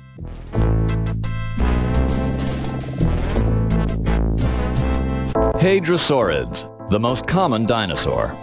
Hadrosaurids were among the most common dinosaurs. They have been found all across the northern hemisphere and even in a few locations in South America.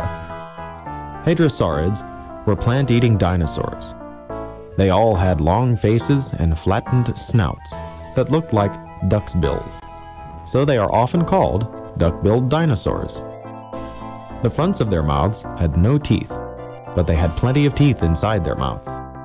The hadrosaurids used these teeth to grind up tough plants and vegetation. As their teeth wore down, they would be replaced with new ones. Hadrosaurids probably walked on all four legs when they were eating, then rose up on their long back legs to escape from meat-eaters. Lamiosaurids, hollow heads. Lamiosaurids were duck-billed dinosaurs with a curious feature other duckbills did not have. On their heads were all different shapes of hollow crests and bumps and horns. Lamiosaurs could breathe through these long nasal passages and perhaps could signal to one another by blowing through them like a trumpet. Some scientists have suggested that they were also good for attracting a mate. Lamiosaurids probably traveled in herds, living in swampy wetlands that covered much of what is now North America. Maiasaura, good mother dinosaur. The discovery of a large number of Maiasaura fossils has given scientists new insight into the social behavior of dinosaurs. It turns out the duck-billed Maiasaura like to hang out together and take care of their young. There are two major clues scientists have used to come to these conclusions. One is a vast boneyard that scientists have discovered in western Montana. The area is filled with as many as 10,000 skeletons of one particular kind of hadrosaur, the Maiasaura. Also, these skeletons range from about 10 feet long to 23 feet long, suggesting this herd was made up of different age Maiasaura. Apparently they had died from the smoke and fumes and ash of an exploding volcano. This is significant because it shows Maiasaura was not a loner, but lived together in herds. Another significant find in Montana was a nest of 15 baby Maiasaura. The babies were about 3 feet long, 3 times the size they were when they were born. Scientists know newborn Maiasaura are about a foot long from other nests. Why weren't these big, strapping young dinosaurs out on their own? Most reptiles are ready to face the world the moment they are born. This is the question scientists had, and there are 2 possible answers, both which suggest these dinosaurs had a strong family relationship. Either the parents brought food to the young dinosaurs, Or the young dinosaurs went out for food and then returned to the nest. Both these possibilities suggest a strong family relationship between parents and children. No wonder the word Maiasaura means good mother lizard.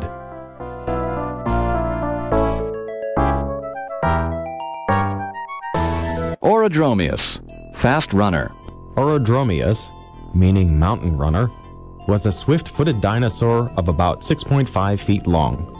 It had long running-type legs, short arms, and simple teeth that it may have used to eat fruits and perhaps insects. Mother Orodromius laid about a dozen eggs at a time in a spiral. When the little dinosaurs were ready to hatch, they pecked their way out of the shell.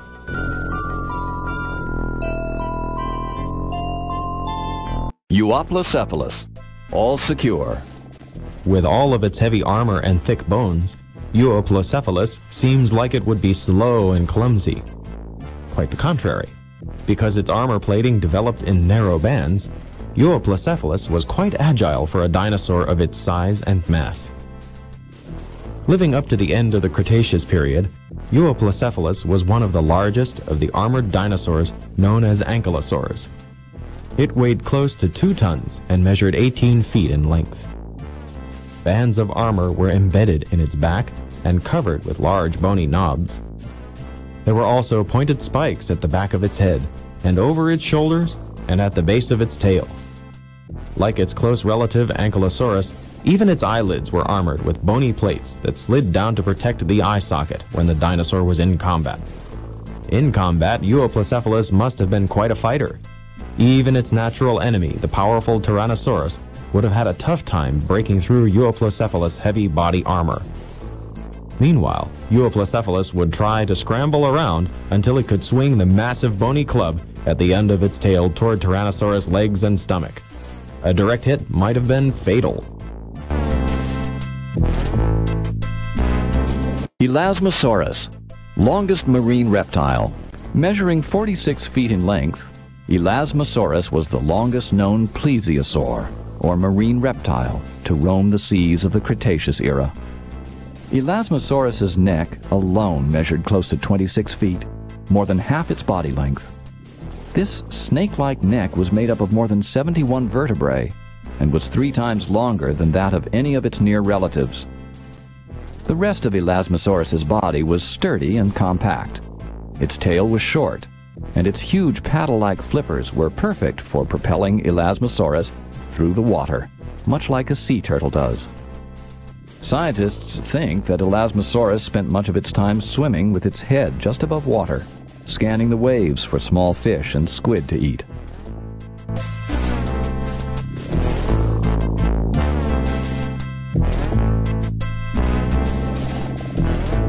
Corythosaurus, Corinthian helmet reptile. Corythosaurus is certainly called the Corinthian helmet reptile for a good reason.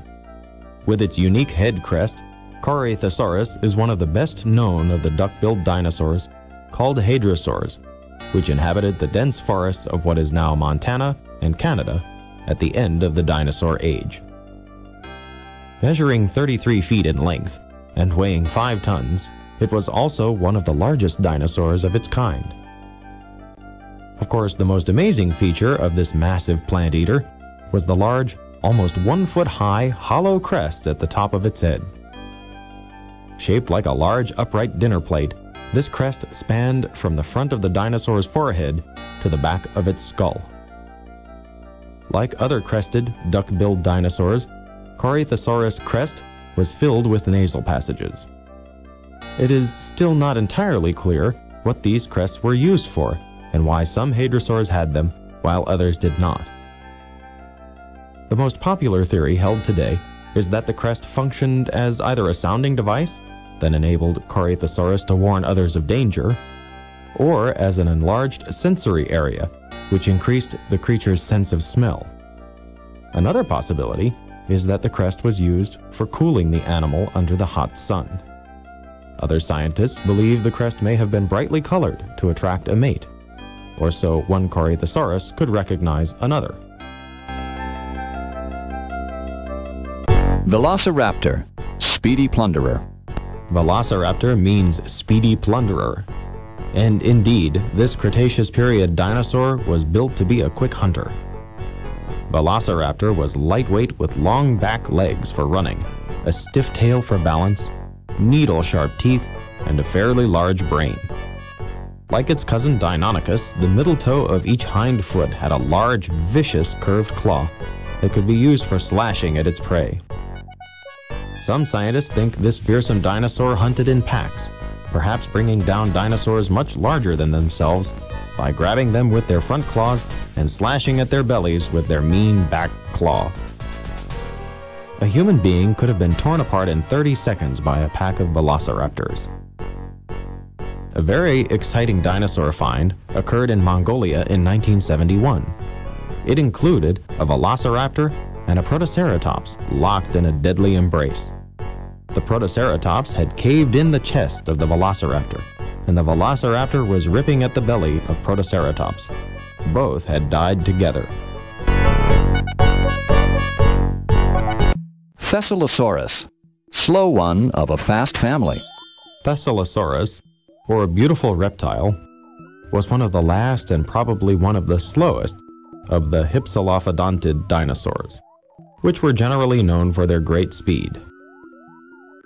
Thescelosaurus fossils found in North America show that they were bigger boned than their relatives. In fact, some scientists doubt that the dinosaur was the hypsilophodont family, and suggest it belonged to the iguanodont family. This late Cretaceous dinosaur differed from other hypsilophodonts in that it had teeth in the front of its upper jaw, 5 toes on each foot instead of 3 or 4, and upper leg bones that were as long as its lower leg bones. The hypsilophodont dinosaurs were a very successful family. They flourished for more than 100 million years and lived everywhere except Asia.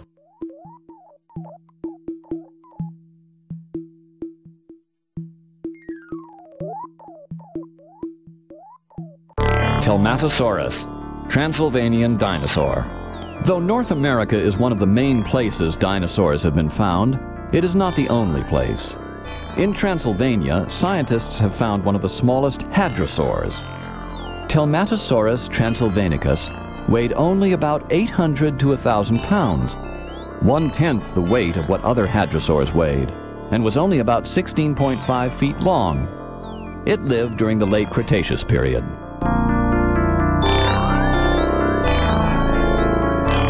Gallimimus, chicken mimic. Like its American cousins Struthiomimus and Ornithomimus, Gallimimus had a somewhat ostrich-like appearance, with long legs and a toothless skull. It was larger than Struthiomimus and Ornithomimus, and could probably run at almost 35 miles an hour. It probably ate lizards and insects, as well as plants. Its hands were not built for grasping, so perhaps Gallimimus used them for digging.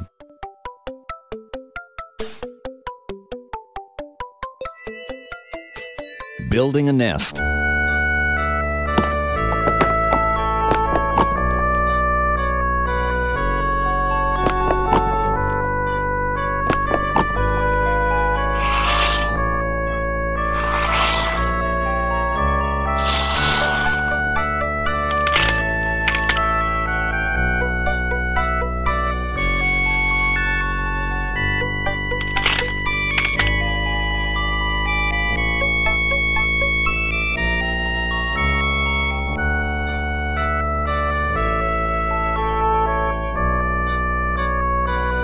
Once, scientists thought dinosaurs left their eggs to bake in the sun.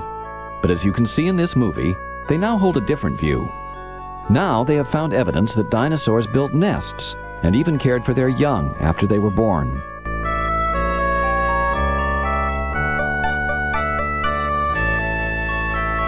Parasaurolophus, the trumpeter.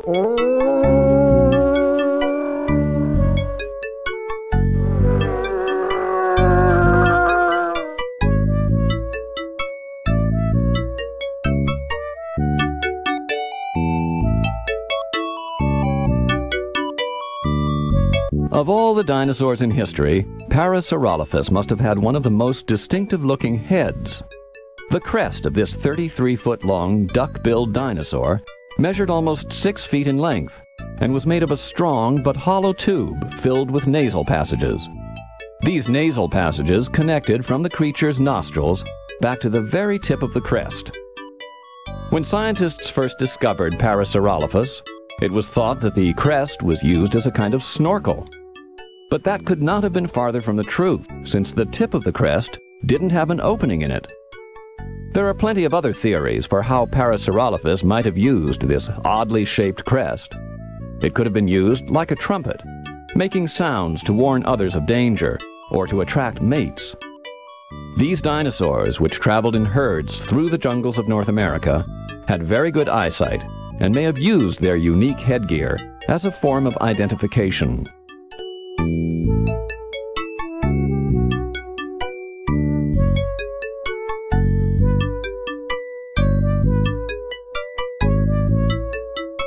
Oviraptor. Eggs over easy. The first complete fossil of Oviraptor was discovered in Mongolia, just a few feet from a nest of fossilized Protoceratops eggs. It is very likely that the Oviraptor was about to make a meal of the eggs when an angry adult Protoceratops caught it in the act and killed it. For that reason, Oviraptor got its name, which means egg thief. Oviraptor was an unusual dinosaur. Measuring 5 to 6 feet long, it had a short head and a massive pair of toothless jaws shaped like a beak. With strong muscles in its mouth, Oviraptor must have had a powerful bite that was useful for breaking through hard surfaces, such as the eggs of other dinosaurs. Another interesting feature was a unique crest above Oviraptor's snout that was full of air passages and openings for its nose.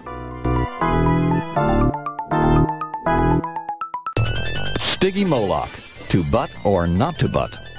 Stygimoloch, or demon from the river Styx, was one of the head-butting variety of dinosaurs called Pachycephalosaurs, but some scientists think it may not actually have used its head to butt with. Unlike other Pachycephalosaurs, its domed skull was covered with long spikes and horns that looked dangerous, so it may have been enough for Stygimoloch to display its headgear to establish its social standing. Aviemimus, the bird mimic. This small dinosaur, found in 1981, had some interesting bird-like features. But is it related to birds? Aviemimus, or bird mimic, had a large brain and toothless beak, plus a ridge along the back edge of its forearm that resembled the bumps on bird skeletons to which feathers are attached. Perhaps Aviemimus had feathers on its arms. It was possible that Aviemimus ran along and used its feathered arms to take quick jumps and to swat bugs to eat. Though it sounds conceivable, Aviemimus is not believed to be ancestral to birds because it came tens of millions of years after Archaeopteryx, a small flying dinosaur that is considered to be the first bird. Many paleontologists also doubt that Aviemimus had feathers. This is because feathers are extremely complicated, much more complex than they look, and scientists find it difficult to believe that feathers could have evolved twice.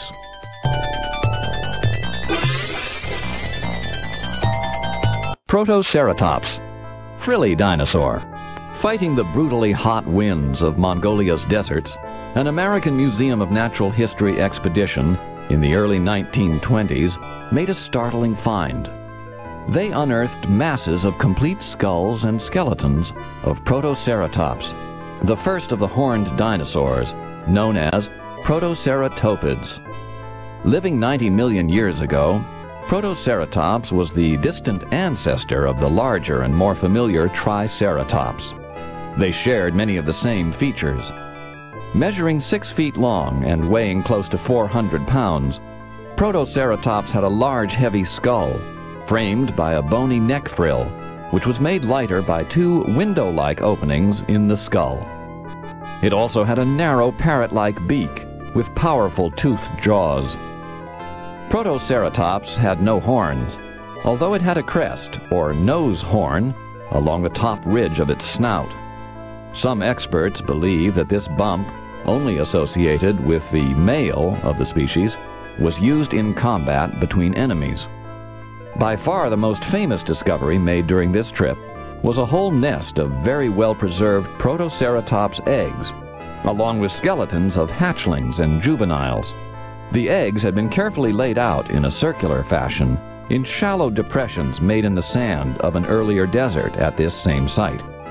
But the swirling sands had probably covered the nest so deeply that the babies never had a chance to hatch.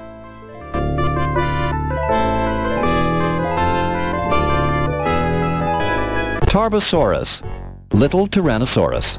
13 Tarbosaurus skeletons have been found in Mongolia.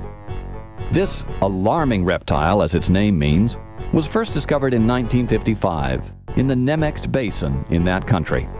The bones are so much like those of Tyrannosaurus that many experts think it was essentially the same animal. However, the Tarbosaurus skeletons are somewhat smaller than those of Tyrannosaurus, and there are some small differences in the skull. Gripposaurus, the hook-nosed dinosaur. Gripposaurus, meaning griffin lizard, was a large hook-nosed plant-eating dinosaur with an arch of bone on its snout. It lived in the late Cretaceous period and had the typical duck bill of hadrosaurids.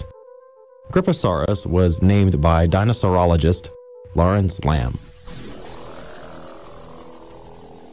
Chirostenotes, slender hand.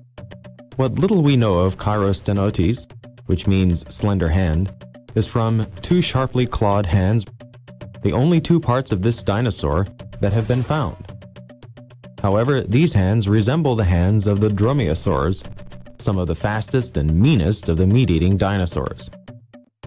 If this is true, it is quite possible that Chirostenotes hunted in packs and was capable of tracking and killing much larger dinosaurs. Nanotyrannus, a young Tyrannosaurus. At about 16 feet long, Nanotyrannus was a relatively small meat-eating dinosaur. Its name means tiny tyrant, and it is known only by a skull found in Montana and a few teeth from South Dakota. For a while, scientists thought it might be an Albertosaurus, except that its eyes faced forward, while Albertosaurus' eyes faced outward. These forward-facing eyes meant it must have been good at judging distances, so it may have been a good hunter. While it appears not to have been an Albertosaurus, some scientists think it may have been a young Tyrannosaurus because some of the bones were not fused together, as would be the case if it was fully grown.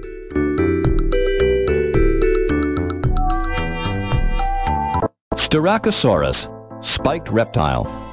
If you were a meat-eating dinosaur and had to stare a herd of Styracosaurus in the face, you might look elsewhere for your supper. Like other plant-eating ceratopians, the 18-foot-long Styracosaurus had a massive armor-plated head with heavy-duty spikes that would make any predator beware. While the better-known and larger Triceratops had a nose horn and two large eyebrow horns, Styracosaurus had a large nose horn and large, sharp spikes around the upper edge of the armored frill that covered its neck. Ceratopian fossils have been found in large bone beds in Montana and Alberta in North America. In these beds, all the skeletons are of the same variety and different ages of life. This suggests that they were members of a herd and were drowned during a flood. If they were herd animals, perhaps they formed circles with their heads facing outward to ward off predators. Can you imagine a hungry meat-eater circling a herd only to see sharp spikes and armor plate facing him at every point?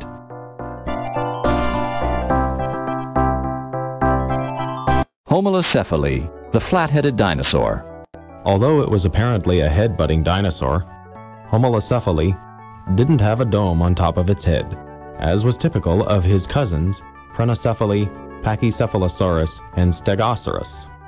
Instead, Homalocephali, its name means even head, had a thick, flat, wedge-shaped head covered with knobs.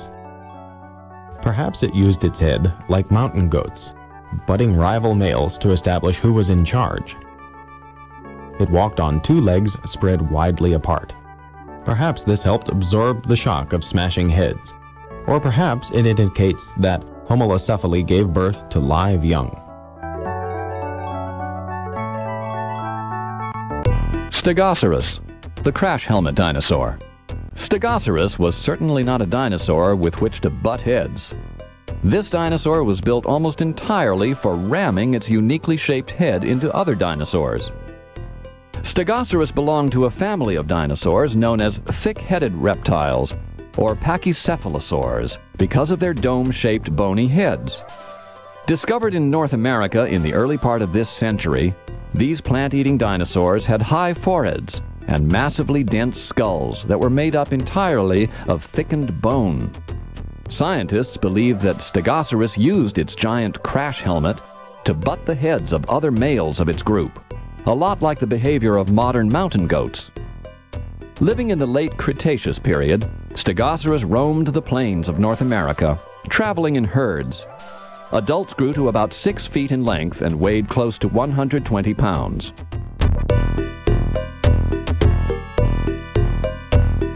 Struthiomimus, ostrich sloth.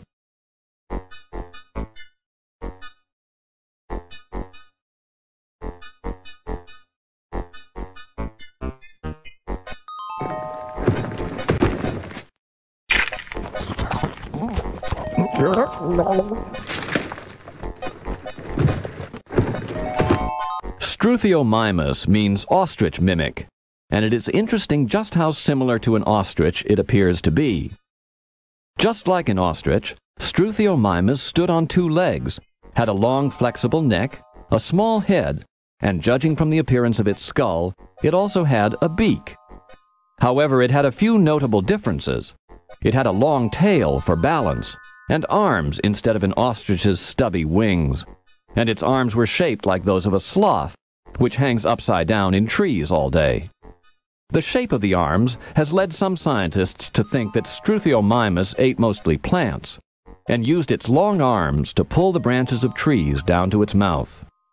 Others think Struthiomimus may have eaten insects as well, or possibly that it lived along the ocean shore, eating shrimp and crabs. Struthiomimus was a member of the family Ornithomimidae, which includes Gallimimus and Ornithomimus.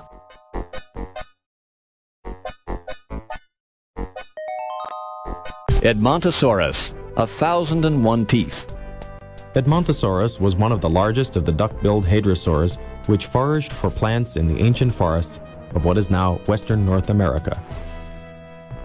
This 43-foot-long dinosaur had a broad, flat snout with a horny covering and a large, toothless beak that looked very much like a duck's bill.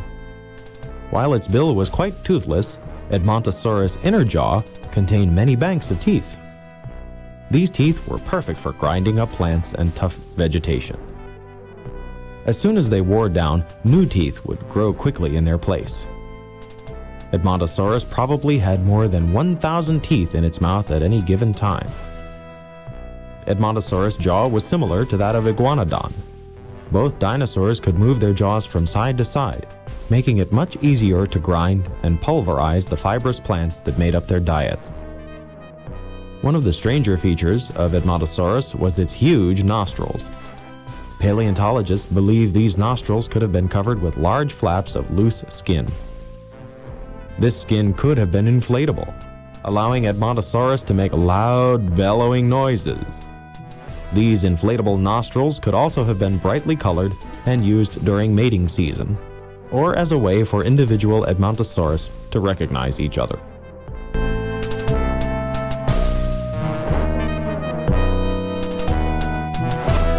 Ankylosaurs, dinosaur tanks. The ankylosaurs were the armored tanks of the dinosaur age. Even more than their cousins, the nodosaurs, they were extremely well protected. They had heavy bone plates and spikes on their backs, and their heads were covered by thick bony plates.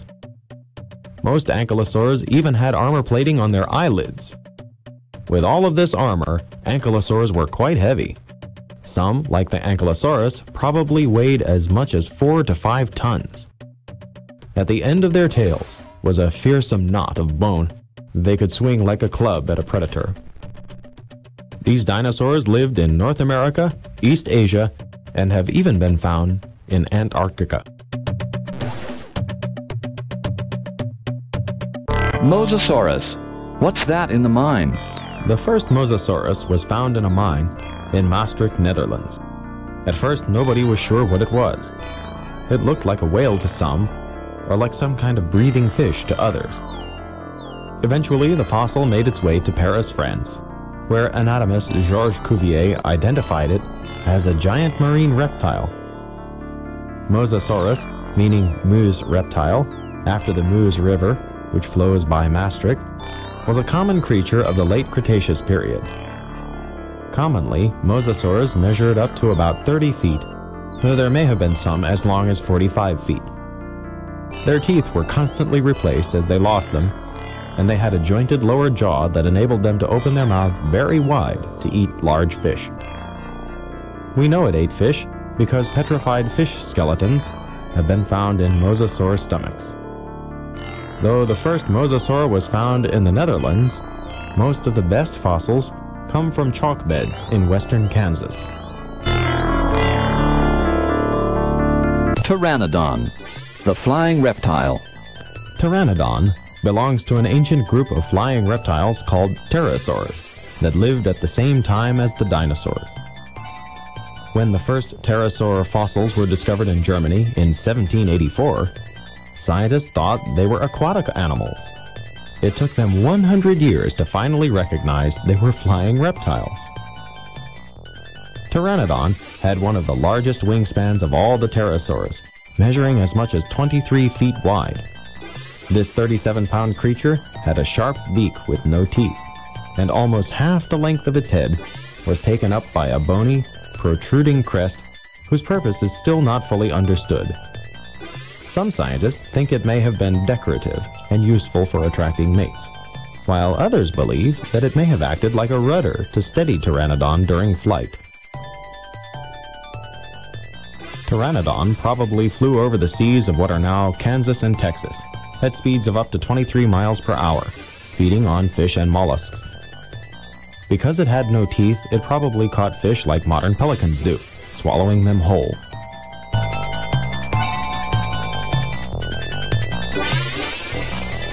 Ornithomimus, the ostrich dinosaur. This dinosaur looks something like an ostrich. It has long, powerful legs that look like they were built for running, no teeth, and may even have had a beak. Of course, Ornithomimus, which means bird mimic, isn't really related to the ostrich. Unlike the ostrich, it had a long tail that made up about half of its 13-foot length, and instead of wings, it had arms and hands. Scientists think Ornithomimus may have eaten small plants and animals.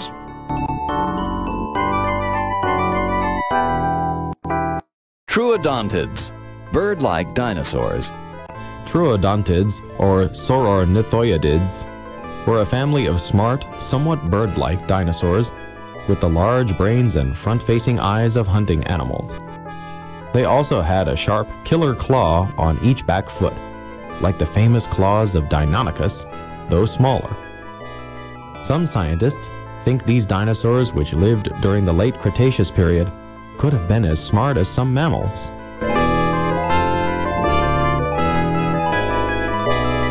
Were dinosaurs social animals? Once, scientists thought dinosaurs were very dumb and slow, dragging their tails on the ground.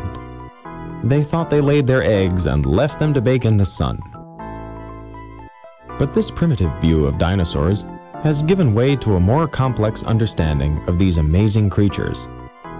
Now, scientists believe some dinosaurs had social structures, that some mother dinosaurs cared for their young, and that they were even smarter than previously thought. Scientists have found that maiasaurs arranged their nests near each other and took care of their babies instead of abandoning them. Nests have been found with so many Protoceratops eggs that it appears it was a community nest. Dinosaurs have been found in mass graves covered by volcanic ash or river mud.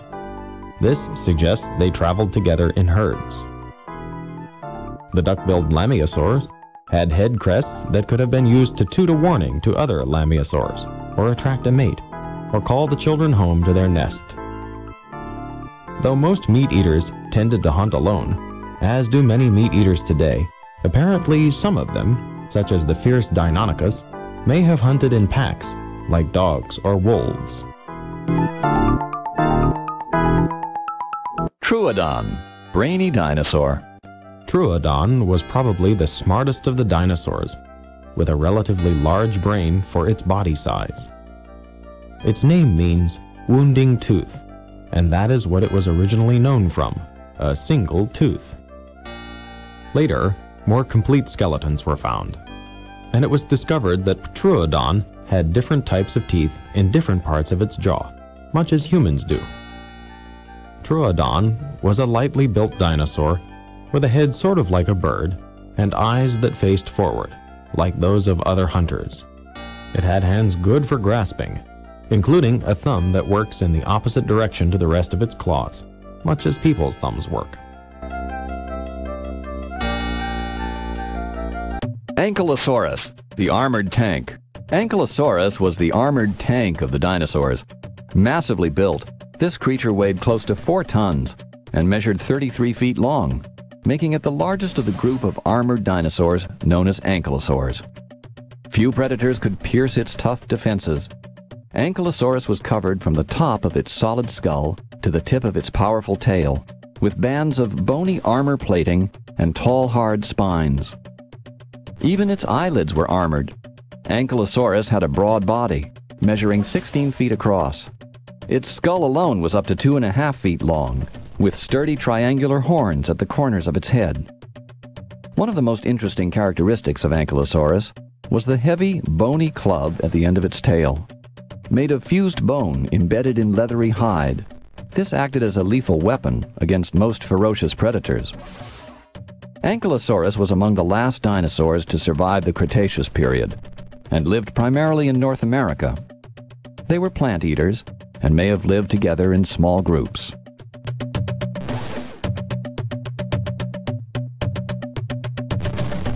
Chasmosaurus. Strong jaws? Chasmosaurus, like its cousin Triceratops, had 3 horns on its head and a large shield covering its neck. But instead of being solid bone, this shield had 2 very large holes in it. This has led many scientists to think that the large gaps in the neck shield may have held powerful jaw muscles to help Chasmosaurus bite down on very tough plants. Scientists have found impressions of Chasmosaurus' skin, so they know it was covered with large, round bumps.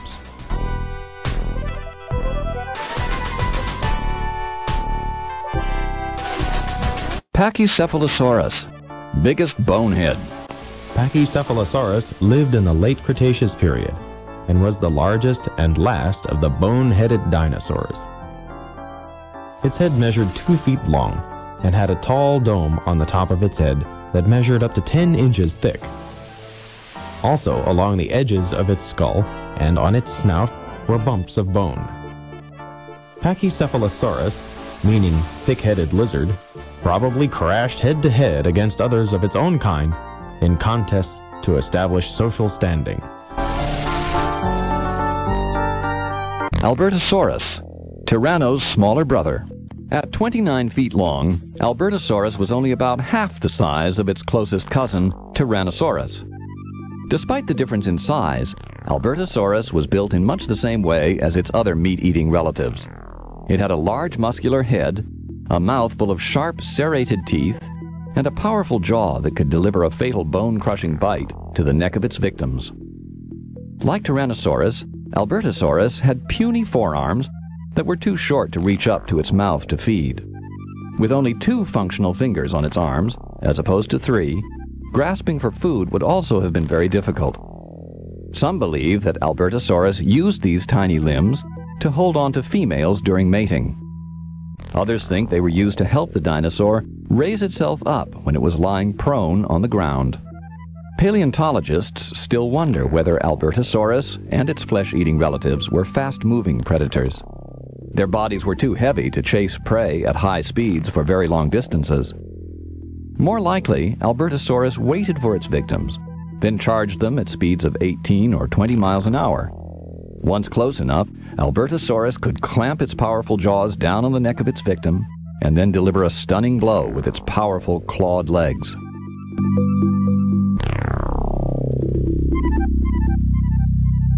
Sauropods versus predators. If you get the feeling that this giant Brachiosaurus is not going to get the worst of its fight against the meat-eating Ceratosaur, you're probably right. The largest of the plant-eating dinosaurs probably had little to fear from meat-eaters. Some scientists believe these giants could even raise up on their rear feet and could come down hard on a pesky predator. It was also quite likely that a Brachiosaurus could use its immense tail like a whip, knocking down large meat-eaters with a single blow. Triceratops, rhinoceros of dinosaurs. With its mighty three-horned head and heavily armored body, a fast-charging Triceratops must have been a fearsome sight to any hungry Tyrannosaurus. Certainly not what you would call an easy meal. Triceratops was among the best known of the horned-faced dinosaurs called ceratopods. It was also one of the last dinosaurs to exist on the planet, before dinosaurs mysteriously became extinct. Scientists know this because Triceratops's bones have been found in the most recent sediments containing dinosaur fossils. Normally a peaceful plant eater, Triceratops offered the perfect defense against marauding predators like Tyrannosaurus. Massively built, an adult Triceratops could grow to more than 30 feet long and weigh up to 11 tons, heavier than an elephant. Its skull was built like an enormous shield with a thick neck frill, a short, thick nose horn, and two long brow horns, which sometimes measured over 3 feet long. Triceratops lived some 70 to 65 million years ago, and likely roamed in great herds throughout western North America. In 1900, dinosaur collector John Bell Hatcher recovered 32 ceratopian skulls in the area around Niobrara County, Wyoming, and almost all of them belonged to the Triceratops family.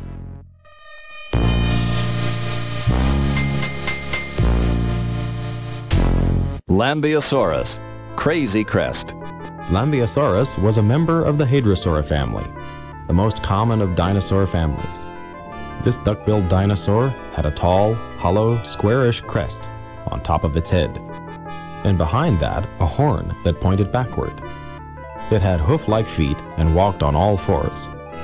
One Lambeosaur, found in Baja California, Mexico, appears to be about 54 feet long, making its largest hadrosaur known. At one time, scientists thought the strange headgear of Lambeosaur and its relatives was a snorkel, and that the dinosaurs lived in the water. Now they believe these animals lived just on land. The strange name means Lamb's reptile, in honor of discoverer Lawrence Lamb, who found them first in 1914.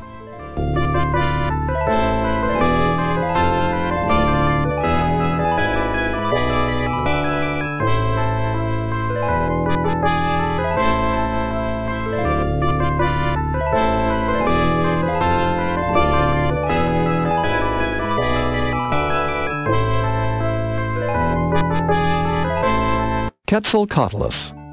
Until recently, the giant winged pteranodon was thought to have been the largest of the flying reptiles known as pterosaurs. But in 1972, the remains of an even more enormous pterosaur was discovered in Big Bend National Park in Texas. Quetzalcoatlus, or feathered serpent, named after an Aztec god, would have been the largest and heaviest flying reptile by far.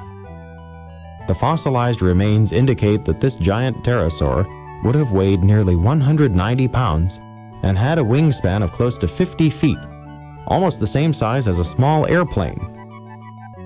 Quetzalcoatlus probably lived far inland, away from water. Like other pterosaurs, Quetzalcoatlus wings were made of skin, stretched along the lengths of greatly elongated fourth fingers of each claw. Its neck was probably longer than the earlier Rhamphorhynchus, and its head was probably more elongated. Scientists think Quetzalcoatlus had excellent vision and behaved like a modern vulture, spotting its prey from afar, then attacking or feeding on the carcasses of decaying dinosaurs. Tyrannosaurus, the tyrant. One of the most ferocious of the dinosaurs was the terrible 7-ton meat-eating Tyrannosaurus, which literally means king of the tyrant lizards. Tyrannosaurus was probably the largest land predator ever. It stood almost 20 feet tall on its rear legs, had a massive tail, puny front legs, powerful jaws, and sharp 7-inch long saw-edged teeth for tearing its prey, such as plant-eating hadrosaurs. From nose to tail, Tyrannosaurus measured up to 45 feet in length. Its skull alone was nearly 4 feet long. These monstrous predators lived toward the very end of the age of dinosaurs, and likely preyed on packs of duck-billed hadrosaurs, as well as herds of the better defended Triceratops. According to fossil evidence, Tyrannosaurus ranged across great parts of North America and much of Asia. Some paleontologists believe Tyrannosaurus was a scavenger, but most believe it was a terrible hunter, swift on its back feet and ferocious in battle.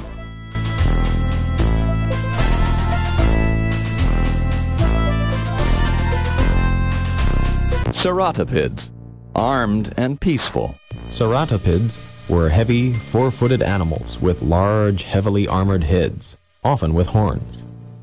The armor around their heads usually extended to cover their necks as well, and was so thick that only the hardest blow could have any effect on these enormous dinosaurs.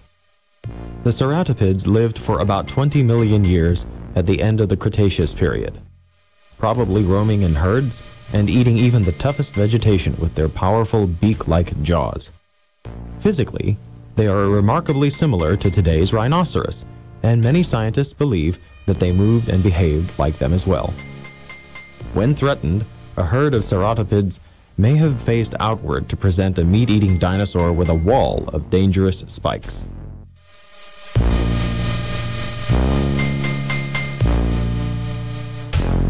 Tyrannosaurus, fast or slow?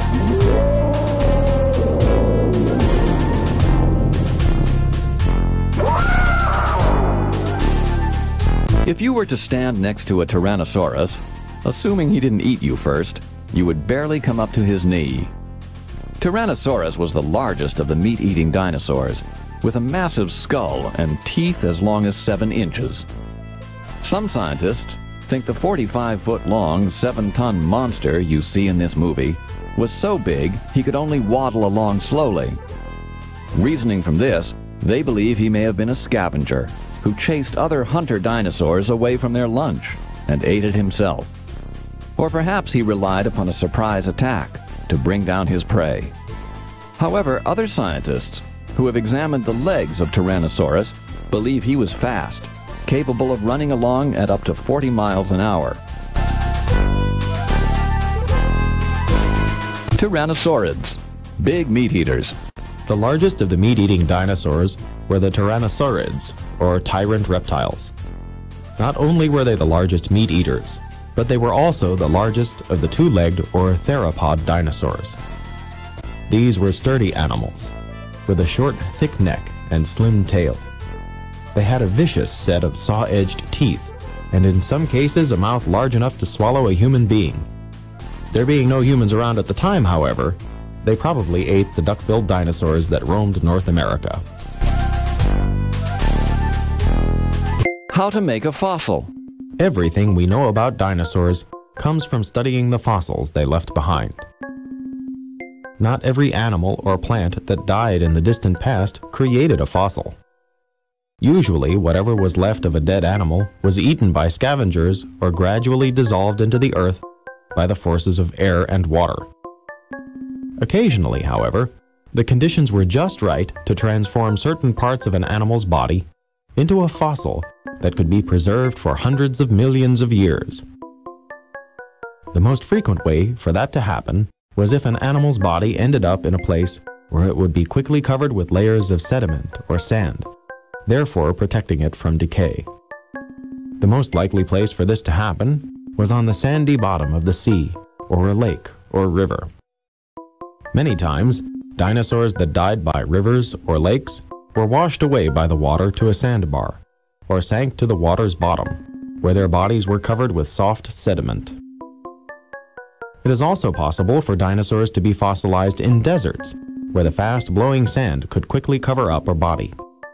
In either case, the soft parts of the dinosaur, like the skin, muscles, and organs, eventually dissolved, leaving the harder parts like the skeleton and teeth preserved. Over the years, as more and more sediment covered the dinosaur's remains, minerals replaced the material of the bones or teeth and left a hardened duplicate of the original bone. Usually, the hardest parts of an animal were the only parts fossilized, but sometimes the soft tissues, such as the skin or muscle, could be preserved in their original state, and at times, trace fossils, such as footprints in soft soil, were preserved.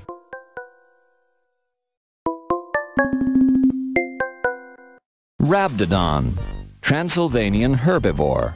Rhabdodon priscus was a bird-hip, plant-eating dinosaur that grew to about 13 feet long. It may have been a member of either the Hypsilophodont or Iguanodonted families. It lived in Transylvania, part of Romania, during the late Cretaceous period. Rhabdodon was an ornithopod, a group of small bipedal herbivores, which include Lesothosaurus, Hypsilophodon, and Dryosaurus.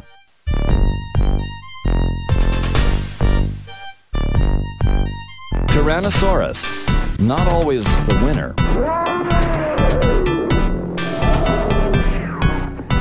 Tyrannosaurus rex means king of the tyrant lizards, but being king didn't always mean winning a fight. In this movie battle scene, we can see that a healthy Triceratops, with its sharp horns and armor-plated head and neck, might well battle a hungry Tyrannosaurus to a standstill. Meteor versus dinosaurs.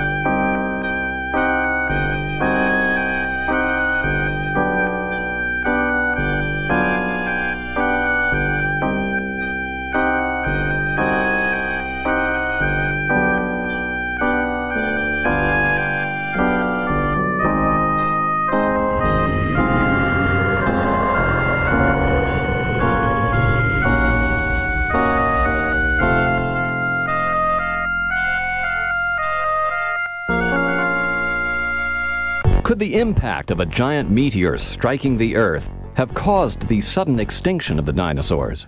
Some scientists think so.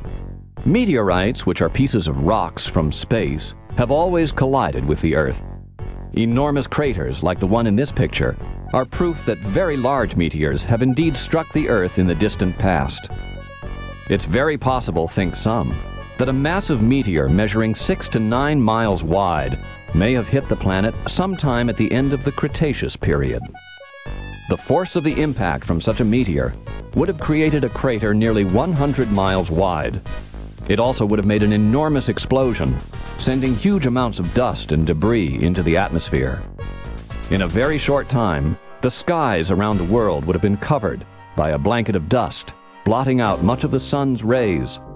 This could have lasted for several months or even years. Without much sunlight, the temperature around the Earth would have quickly dropped below freezing, killing plants as well as animals. If enough plants were killed, then the food for many dinosaurs would have disappeared. The crater left by such a meteor must be huge. If so, where is it? There's a giant crater on the Yucatan Peninsula of Mexico and the Gulf of Mexico that seems about the right size. Though most visible traces of it are gone, it has been measured at 110 to 185 miles in diameter, which means the meteor that struck there must have been 5 to 10 miles across.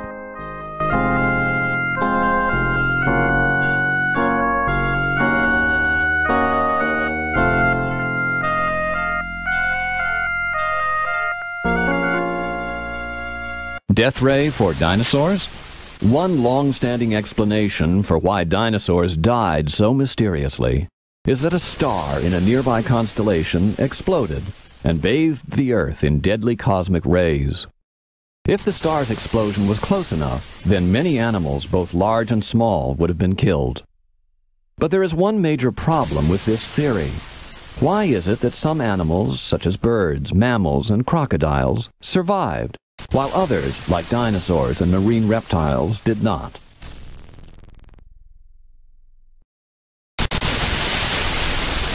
What killed the dinosaurs? Why did the dinosaurs die? One theory is that a giant meteor or swarm of comets hit the Earth and killed them all. Nobel Prize-winning scientist Luis Alvarez, a leading supporter of that theory, noted that throughout the world, a metal called iridium suddenly appeared in the layer of rocks that were formed about the time dinosaurs died. Iridium is rare on Earth, but fairly common in space. Maybe something from space hit Earth. If so, it would have had to be at least 6 miles in diameter, about the size of Mount Everest. If such a meteor hit Earth at 90,000 miles an hour, the sky would have been filled with dust and the sun would have been very dim.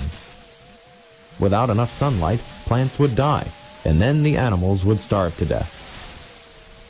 Perhaps all life didn't die because some seeds remained in the ground, waiting for the sun to return.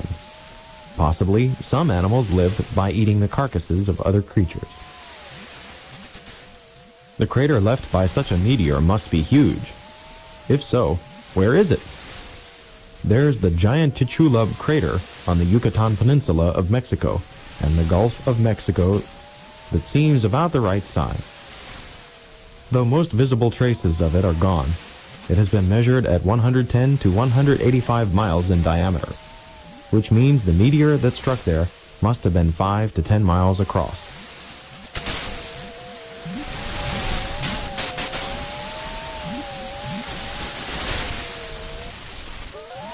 What is a dinosaur? There were many reptiles that lived at the same time as the dinosaurs, including some that are alive today, such as crocodiles and turtles. There were also reptiles that vanished with the dinosaurs at the end of the Cretaceous period. The flying reptiles, pterosaurs, and the marine reptiles like Ichthyosaurus, Mosasaurus, and Plesiosaurus. So what distinguishes dinosaurs from these other reptiles? Dinosaurs were land-dwelling reptiles.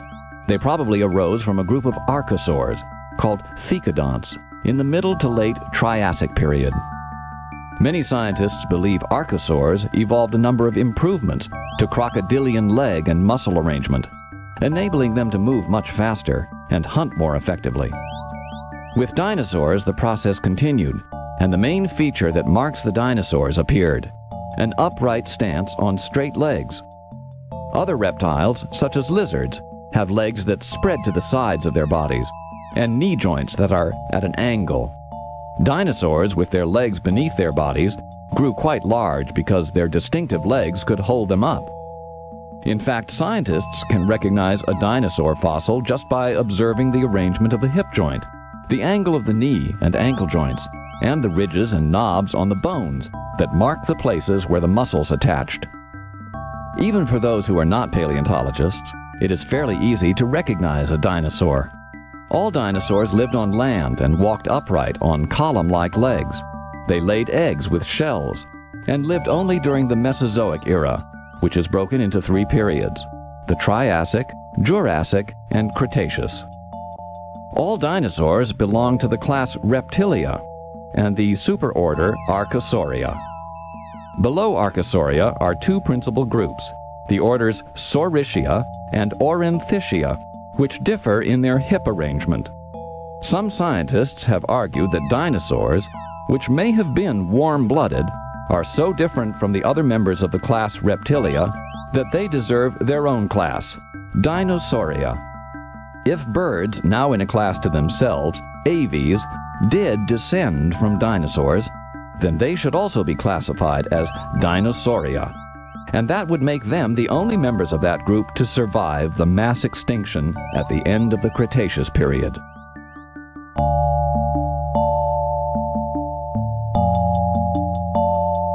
The slow death theory. One of the simplest theories of why the dinosaurs died out is that the Earth's climate gradually changed. As the continents of the Earth continued to shift 60 million years ago, new mountains rose and sea levels gradually dropped. As a result, the average air temperature around the Earth could have fallen 17 degrees or more, changing weather patterns and giving rise to new kinds of plants. It's possible, think some scientists, that dinosaurs were not well adapted to such colder weather. If they were indeed cold-blooded animals, then the colder air temperature would have made them more sluggish and less able to hunt or forage for food. Another possibility is that dinosaurs were not well suited to the new vegetation, such as flowering plants and leafy trees, which thrived in a cooler climate. Convincing as this theory sounds, it does not explain why dinosaurs did not simply move to the tropical regions of the world, where the temperature is far warmer, or why dinosaur fossils have been found above what was then the Arctic Circle.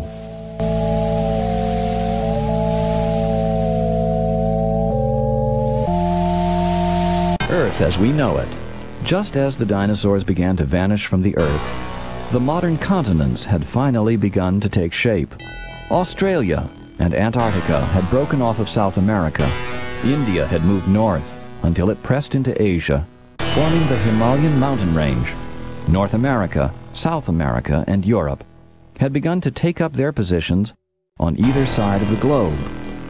With the continents separated now, the plant and animal life began to develop very differently from place to place.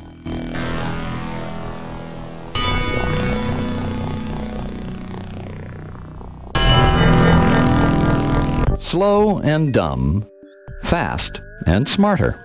Most people would agree with pioneer dinosaur hunter Othniel Marsh when he said that the size of Apatosaurus' brain showed it was a stupid, slow-moving reptile. It is probably true that Apatosaurus was a fairly dumb animal, especially when compared to birds and mammals of today. With a brain the size of a cat's, it certainly couldn't beat you at a game of checkers, but Apatosaurus didn't need a lot of brain power to chew on plants. The 3-ton Stegosaurus didn't need much intelligence either. Its brain was about the size of a walnut, but it worked well enough to keep stegosaurs alive for more than 10 million years. However, not all dinosaurs had brains quite so tiny. Scientists have found that dinosaurs that needed larger brains had them, though they were still small compared with those of mammals. When the size of dinosaur brains have been compared to their body weight, it turns out that the big sauropods, like Apatosaurus, had small brains, only about 1/100,000th the weight of their bodies. Others, dinosaurs that lived in herds or hunted in packs, had larger brains, and clever solitary hunters had the largest brains of all. Fast-footed Troodon, a late Cretaceous dinosaur, may have been the smartest dinosaur of all. Its brain was about 1/1000th the weight of its body. By comparison, your brain is about 1/40th the weight of your body.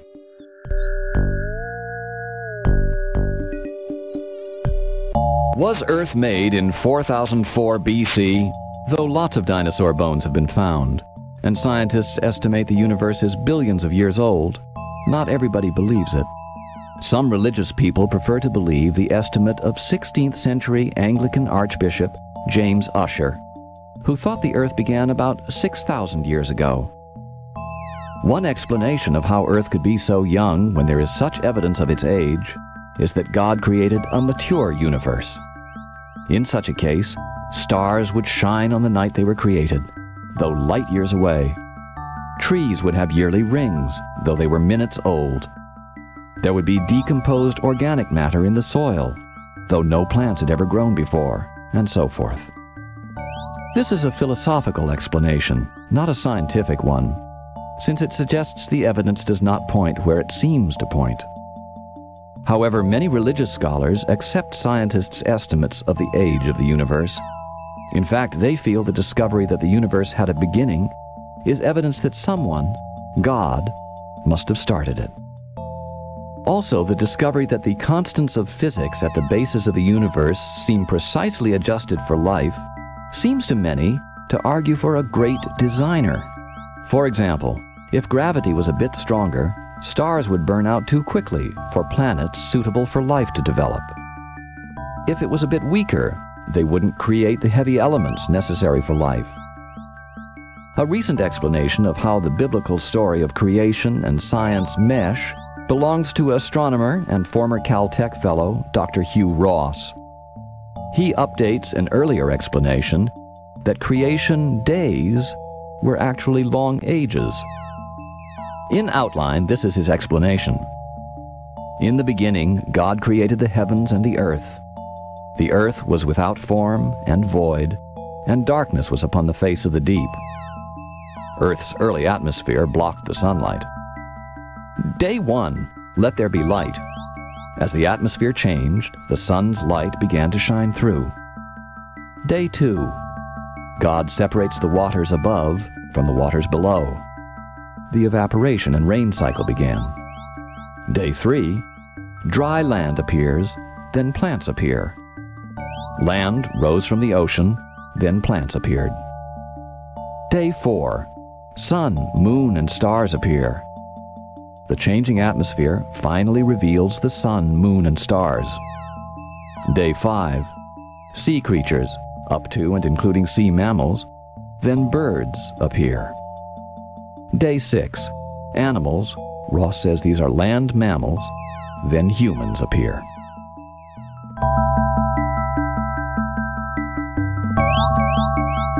Father of paleontology. Georges Cuvier knew more about old bones than anybody of his time. In fact, he is called the father of paleontology. But when he saw a giant tooth sent to him by Gideon Mantell, he thought it belonged to an extinct rhinoceros. Later, he admitted his error and correctly predicted that the iguanodon tooth meant scientists would soon discover a whole new group of animals. On the other hand, Cuvier correctly identified a huge jawbone brought out of a chalk mine in Holland as belonging to a giant marine reptile called Mosasaurus. Cuvier believed there had been repeated extinctions of life forms throughout history, a view that was later rejected, but today has been largely accepted again. He was also convinced that evolution had not occurred. He said each species is so well developed that it would not be able to survive any serious changes.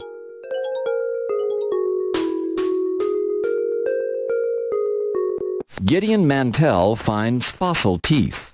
For thousands of years, dinosaur fossils turned up without anyone knowing exactly what they were. In the Middle Ages, some people even thought that dinosaur fossils were actually the bones of ancient dragons or giants. That all changed in 1822, when a quiet English doctor named Gideon Mantell became the first person to prove that a dinosaur fossil was actually from a race of prehistoric animals. It began one day when Mantell and his wife Mary were calling on patients and happened to spot a pair of enormous fossilized teeth lying in a pile of gravel alongside the road. At first, Mantell couldn't figure out what animal, living or dead, could possibly have had teeth that large. So he traced the gravel to several nearby stone quarries and soon discovered more fossil fragments from the same animal. When Mantell took the fossils to scientists, no one believed the teeth were from an ancient animal. But by looking closely at the kind of rock from which the fossils had come, Mantell could prove they were indeed very old. He also noticed that the fossils strongly resembled a modern-day lizard, known as the iguana. With this information, Mantell wrote a paper claiming that the teeth were from an enormous 40-foot lizard, which he named Iguanodon.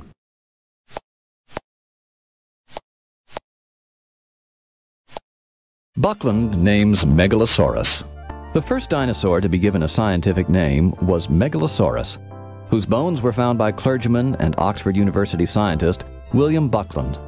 The dinosaur was identified in 1824 from a jawbone with teeth, a portion of the hip, shoulder bones, and some bones from the hind leg that Buckland decided belonged to a big meat-eating reptile.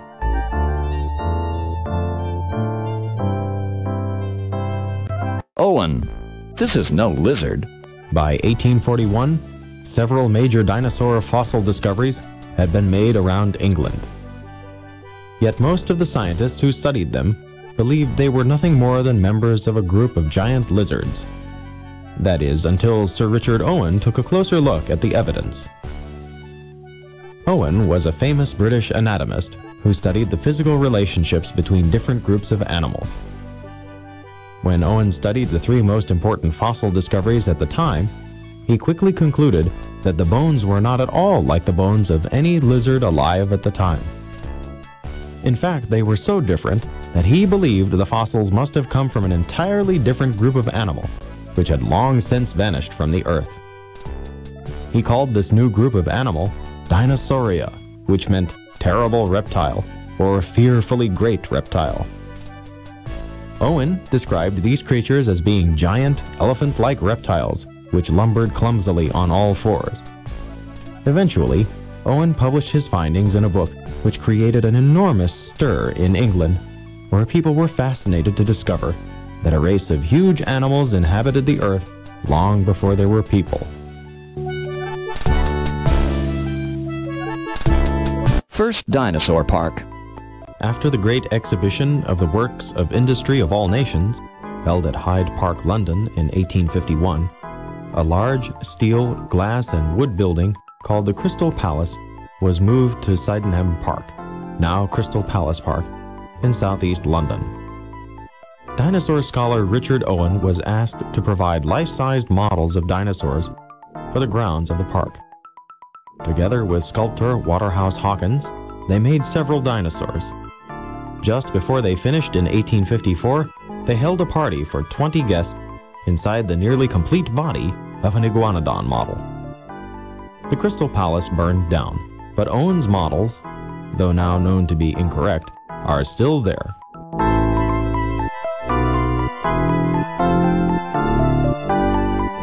Charles Darwin's revolution.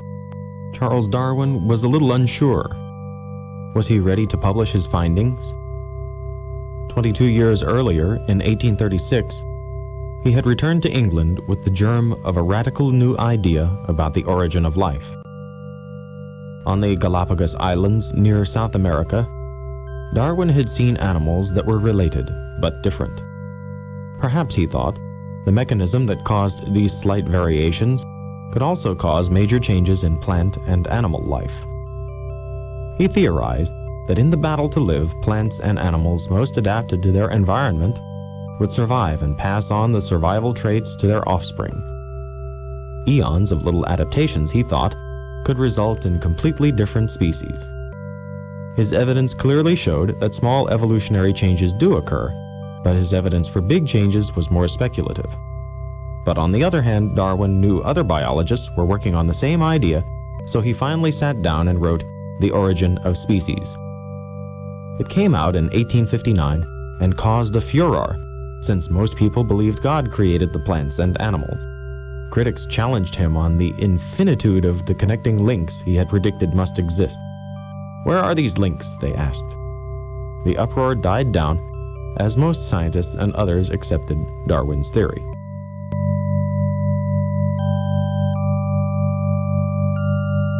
Monkeys and typewriters. Darwin's theory of evolution has a simplicity that is appealing. One of his contemporaries summarized it in a single phrase. Evolution, he said, is the survival of the fittest. The theory is widely accepted by scientists today. However, some people object to evolution on religious grounds and some on scientific grounds. Though it is the minority view in scientific circles, critics of evolution raise some interesting points. Here are a few.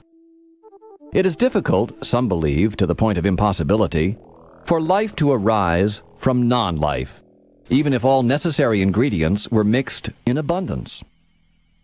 Though some doubt he meant it, Darwin apparently did not believe life developed from non-life.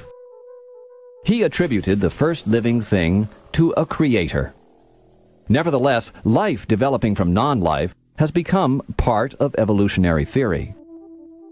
English scientist Thomas Huxley suggested time and chance caused the first life. He reportedly said 6 monkeys typing mindlessly for millions of years could write all the books in the British Museum. By the same random method, he said, simple life could be created. But in his recent book, The Philosophical Scientists, British scientist David Foster says this is unlikely. Allowing Huxley all the monkeys there have ever been, typing for all the time there has ever been, there would be a shortfall ratio of more than 100 million millions, and that only relates to the chance of typing one line of one book in the British Museum. That evolution causes minor changes is virtually beyond dispute, but some scientists, including Darwin's contemporary, French anatomist Georges Cuvier, don't believe it can cause major changes. This is because living beings are complex mechanisms, and a change to one part of the mechanism affects other parts. Compare life to an automobile. You can change the paint or flare the fenders somewhat without problem. But, for example, if you change the size of a piston even a bit, other parts of the engine must be changed to accommodate it. That such coordinated changes should take place by chance at the same time in the same living being strikes some as extremely unlikely. Darwin said, occasional small changes make some animals better able to survive. Conversely, detrimental changes make them less likely to survive. But some anatomical changes would appear detrimental unless in fully functioning form. Consider the bat, whose wing bones are essentially its fingers. If bats evolved from non-flying creatures, wouldn't the increasing length of these animals' fingers make them very clumsy and likely to be somebody's lunch long before the fingers became wings? The fossil record doesn't show gradual changes. Darwin said big biological changes result from eons of little changes. Some in his day, such as anatomist Sir Richard Owen, who coined the word dinosaur, said the fossils didn't show little changes adding up to big changes. Many believed more study would close these gaps, but it hasn't. Some scientists have proposed a theory called punctuated evolution, in which species remain stable for ages, then isolated groups rapidly change from environmental pressure. Rapid change means there would be few intermediate species, which would explain the gaps in the fossil record. However, it also requires squeezing a vast number of changes into a relatively short time, which strikes some, including traditional Darwinists, as unlikely. Studies show that life forms that look similar are often genetically similar. Apes and humans, for example. However, critics say genetic material does not show the progression that evolution demands. For example, most scientists believe jawless fish evolved into bony fish, which evolved into amphibians, then to reptiles, and finally to mammals. This means genetic material should become increasingly different as you move from jawless fish to mammals. But it doesn't, they say. In fact, the genetic material of bony fish, amphibians, reptiles, and mammals is about equally different from jawless fish, and from each other. For animals that evolved away from each other rapidly at some point in the very distant past, however, current genetic sequencing techniques may not be sensitive enough to detect these differences. While the critics of evolution hold a minority view, their objections suggest that the question is not fully resolved. Marsh and Cope, The Fossil War. In the 1870s, the intense rivalry between two Americans O.C. Marsh, a professor at Yale, and E.D. Cope, a brilliant scientist from Philadelphia, led to some of the greatest dinosaur discoveries of all time. The rivalry began in 1866 when Cope showed Marsh his study of an ancient skeleton found in Kansas. Upon closer inspection, Marsh discovered a big mistake in Cope's drawing. The head of the plesiosaur, an aquatic reptile, was placed on the wrong end of the skeleton. After Marsh published his findings, Cope was so upset that he tried to destroy every copy of the report before anyone could read it. 10 years later, when fragments from a rich fossil deposit in Colorado were brought separately to each of the two men, they immediately headed out west, determined to be the first to unearth the most spectacular dinosaur fossils. This period became known as the Great Dinosaur Rush and led to some of the largest dinosaur discoveries in the world. With money from their wealthy families, Marsh and Cope sent huge teams of explorers to Colorado, Wyoming, and Montana on long, arduous fossil digs. Between 1877 and the late 1890s, the two men discovered nearly 130 new species of dinosaurs, including the well-known Brachiosaurus, Triceratops, and Tyrannosaurus. Today, some of the largest, most breathtaking dinosaur displays in the world are the result of this intense rivalry.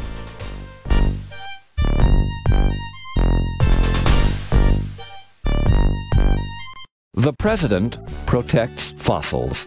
When a young scientist named Earl Douglas spotted a massive Diplodocus thigh bone resting on a sandstone ledge near Vernal, Utah, he had no idea he was on the verge of one of the richest fossil finds in history. Douglas, who worked for the Carnegie Museum in Pittsburgh, returned to the site a year later, hoping to uncover the rest of what turned out to be a 70-foot-long Diplodocus skeleton. As Douglas and others began to excavate, they soon discovered thousands of dinosaur bones lodged in the stone around the skeleton. For the next 13 years, the Carnegie Museum sent one excavation team after another to the stone quarry, unearthing the first complete skeletons of giant plant eaters such as Apatosaurus, Diplodocus, and Camarasaurus. They also found the bones of Stegosaurus and the meat-eating Allosaurus that must have preyed on the slower-moving plant eaters millions of years ago. Later, however, when amateur fossil hunters began combing the land around the quarry in search of more bones, President Woodrow Wilson turned the site into a national park to protect the fossils from any damage. Today, visitors can go to Dinosaur National Monument, as it is now called, and see a long wall of stone filled with dinosaur bones still in their original resting place. Today, visitors can go to Dinosaur National Monument, as it is now called, and see a long wall of stone filled with dinosaur bones still in their original resting place. Tanzania, finding the big one. Buried deep beneath the ancient rock of southern Africa are the fossils of numerous varieties of dinosaur. Between 1909 and 1912, two German paleontologists, Werner Janisch and Edwin Hennig, hired hundreds of untrained African natives to dig through the bone pits of what is now Tanzania. For 3 years, the workers labored in the sweltering heat, unearthing thousands of bones that they then crated and carried by foot to a distant port town on the east coast of Africa. Among these bones, some of which weighed hundreds of pounds or more, the fossil hunters discovered the nearly complete skeleton of the giant dinosaur Brachiosaurus.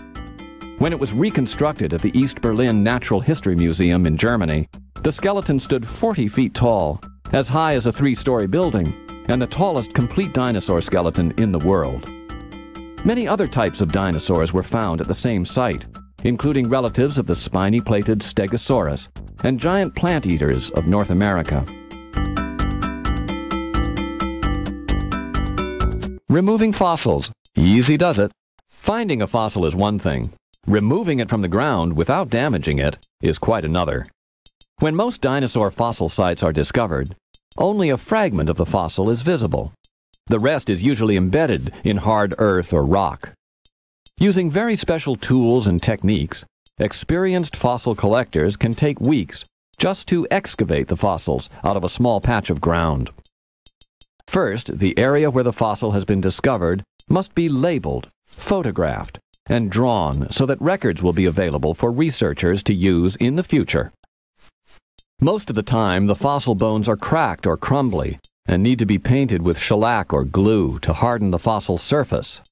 Then they are usually covered with moistened paper until the fossils look like they are made of papier-mâché. The next step is to cover the wet newspaper with burlap soaked in plastic. In most cases, paleontologists dig a trench around the fossil and wrap the jacket of newspaper and burlap almost completely around the fossil. At this stage, the paleontologists can break the fossil free from the site with little or no harm done to it. If a fossil is small enough, excavators can scrape away the earth around the fragment and then carry it away. Much larger fossils, such as the skull of a triceratops or the thigh bone of an apatosaurus, can require that huge pieces of rock surrounding the fossil be removed using power hammers and sometimes even explosives. When a large enough block has been carved out, the fossil can be carried away by tractor or truck. Andrews' Dinosaur Treasure Trove. Roy Chapman Andrews went to Mongolia in 1922, hoping to find out something about the origin of man. He didn't find out anything about man, but he discovered a treasure trove of dinosaur bones. During 4 expeditions to the Gobi Desert between 1922 and 1925, he discovered Protoceratops, a nest of Protoceratops eggs, Pinacosaurus, Saurornithoides, Oviraptor, and Velociraptor, none of which were known before. Treasure of the Orient. By the 1920s, scientists around the world were caught up in a frenzy to find clues to the origins of man. So in 1922, the American Museum of Natural History sent a huge expedition to Mongolia in the hopes of unearthing fossils of primitive man and prehistoric mammals. What they discovered instead was a vast and varied collection of dinosaur fossils, some of which had never been seen before. The fossils were located in a sandy basin in the forbidding Gobi Desert, where temperatures can range between 100 degrees in the summer and negative 100 degrees in the winter. Between 1922 and the present, numerous expeditions have been to the Gobi, uncovering entirely new species of dinosaurs, including Oviraptor, Stegosaurus, Protoceratops, and Velociraptor. In some of these cases, the fossils were found resting on the surface, covered only by a layer of fine dust. One of the most fascinating fossil finds from the Gobi Desert excavations was a group of nearly perfectly preserved fossil eggs of Protoceratops, a small horned dinosaur related to Triceratops. The eggs were found arranged in a small depression in the ground that must have served as a nest. They were oval-shaped and not much larger than a human hand. In the same area, scientists eventually discovered Protoceratops fossils of all ages, from tiny hatchlings to full-sized adults. Nests in the sand.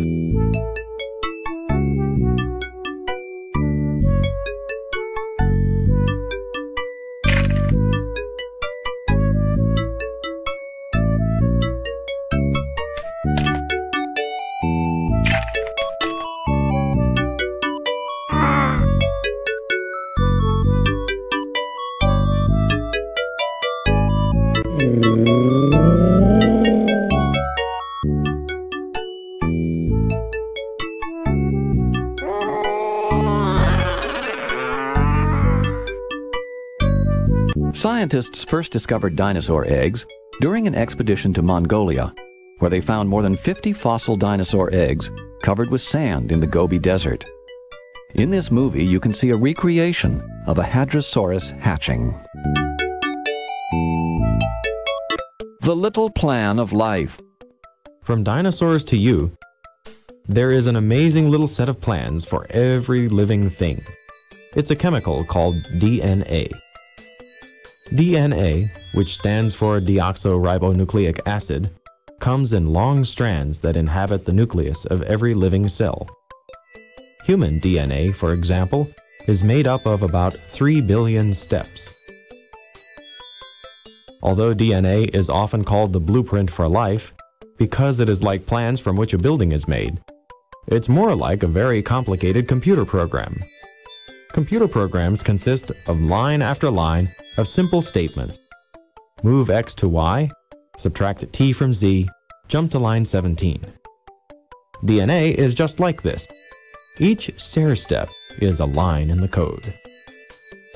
DNA is such an amazingly compact information storage system that all the designs for every living thing that has ever existed on Earth, plus all the information in every book ever published, would fit in a teaspoon.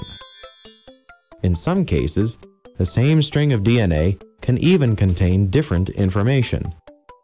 It is as if a sentence read differently depending on which letter you began on. English physicist Francis Harry Compton Crick and American biochemist James Dewey Watson won the Nobel Prize for discovering the basic structure of DNA.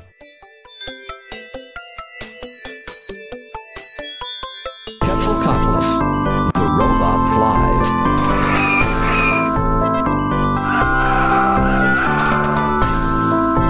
On a windy day 100 million years after becoming extinct, the largest known pterosaur flew again. Using the latest aircraft technology, Paul MacCready, known for his human-powered flying machines, created a mechanical Quetzalcoatlus. Instead of flesh and bones, this pterosaur was filled with electromechanical and electronic devices to control its flight. The new Quetzalcoatlus was patterned after fossilized bones of the earlier version. Though controlled from the ground, much in the manner of a model airplane, the robot also had sophisticated internal electronics to steady it while in flight. Scientists believe the original Quetzalcoatlus was probably a gliding creature that had excellent vision, preying on smaller animals, or eating the carcasses of decaying dinosaurs.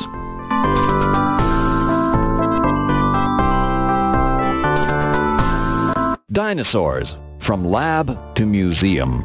Once a dinosaur has been removed from the ground, much work remains to be done. In the laboratory, the bones are unpacked from their protective coverings and cleaned. Scientists use microscopes and brushes and tiny tools, such as dental picks, to completely remove the soil surrounding the bones. They also make pictures of each of the pieces. The bone fragments are strengthened with liquid plastics and glued together. A favorite hardener is the acetone-based lacquer called Glyptol, which penetrates the fossil and then hardens. Elmer's glue is the glue of choice. It can be easily softened with water and pulled apart for readjustment. The process of recreating a dinosaur skeleton can take years. After scientists discover what the dinosaurs looked like, they can make molded copies of the bones to display in museums. These reproductions are often arranged in a realistic fashion to show museum visitors what the dinosaurs looked like, how they acted, and what their environment was like. Looking for dinosaurs.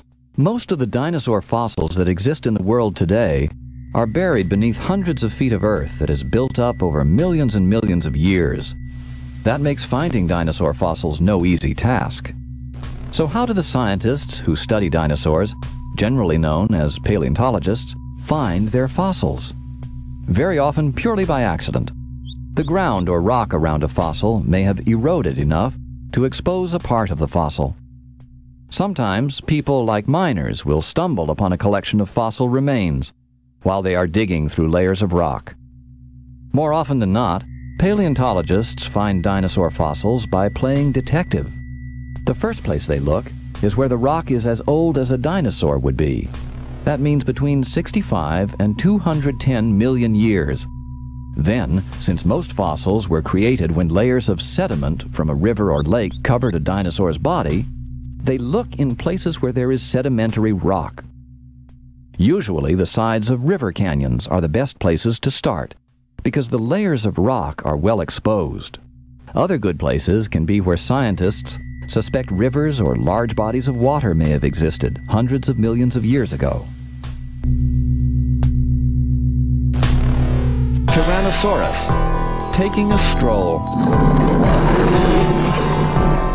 Using the latest computer-aided design techniques, artist Cyrus Lum created a wire-frame Tyrannosaurus. Applied an appropriate skin, chrome looked great, but maybe not. Then animated his creation, which you can see in action here. We snapped pictures of the walking Tyrannosaurus and compiled them as a film, compressing the images using a special algorithm. Tyrannosaurus is one of the favorite and best known, not to mention frightening, of the dinosaurs. Its name means king of the tyrant lizards, and it was probably the largest land predator ever. It had a 4-foot-long head and stood almost 20 feet tall on its rear legs.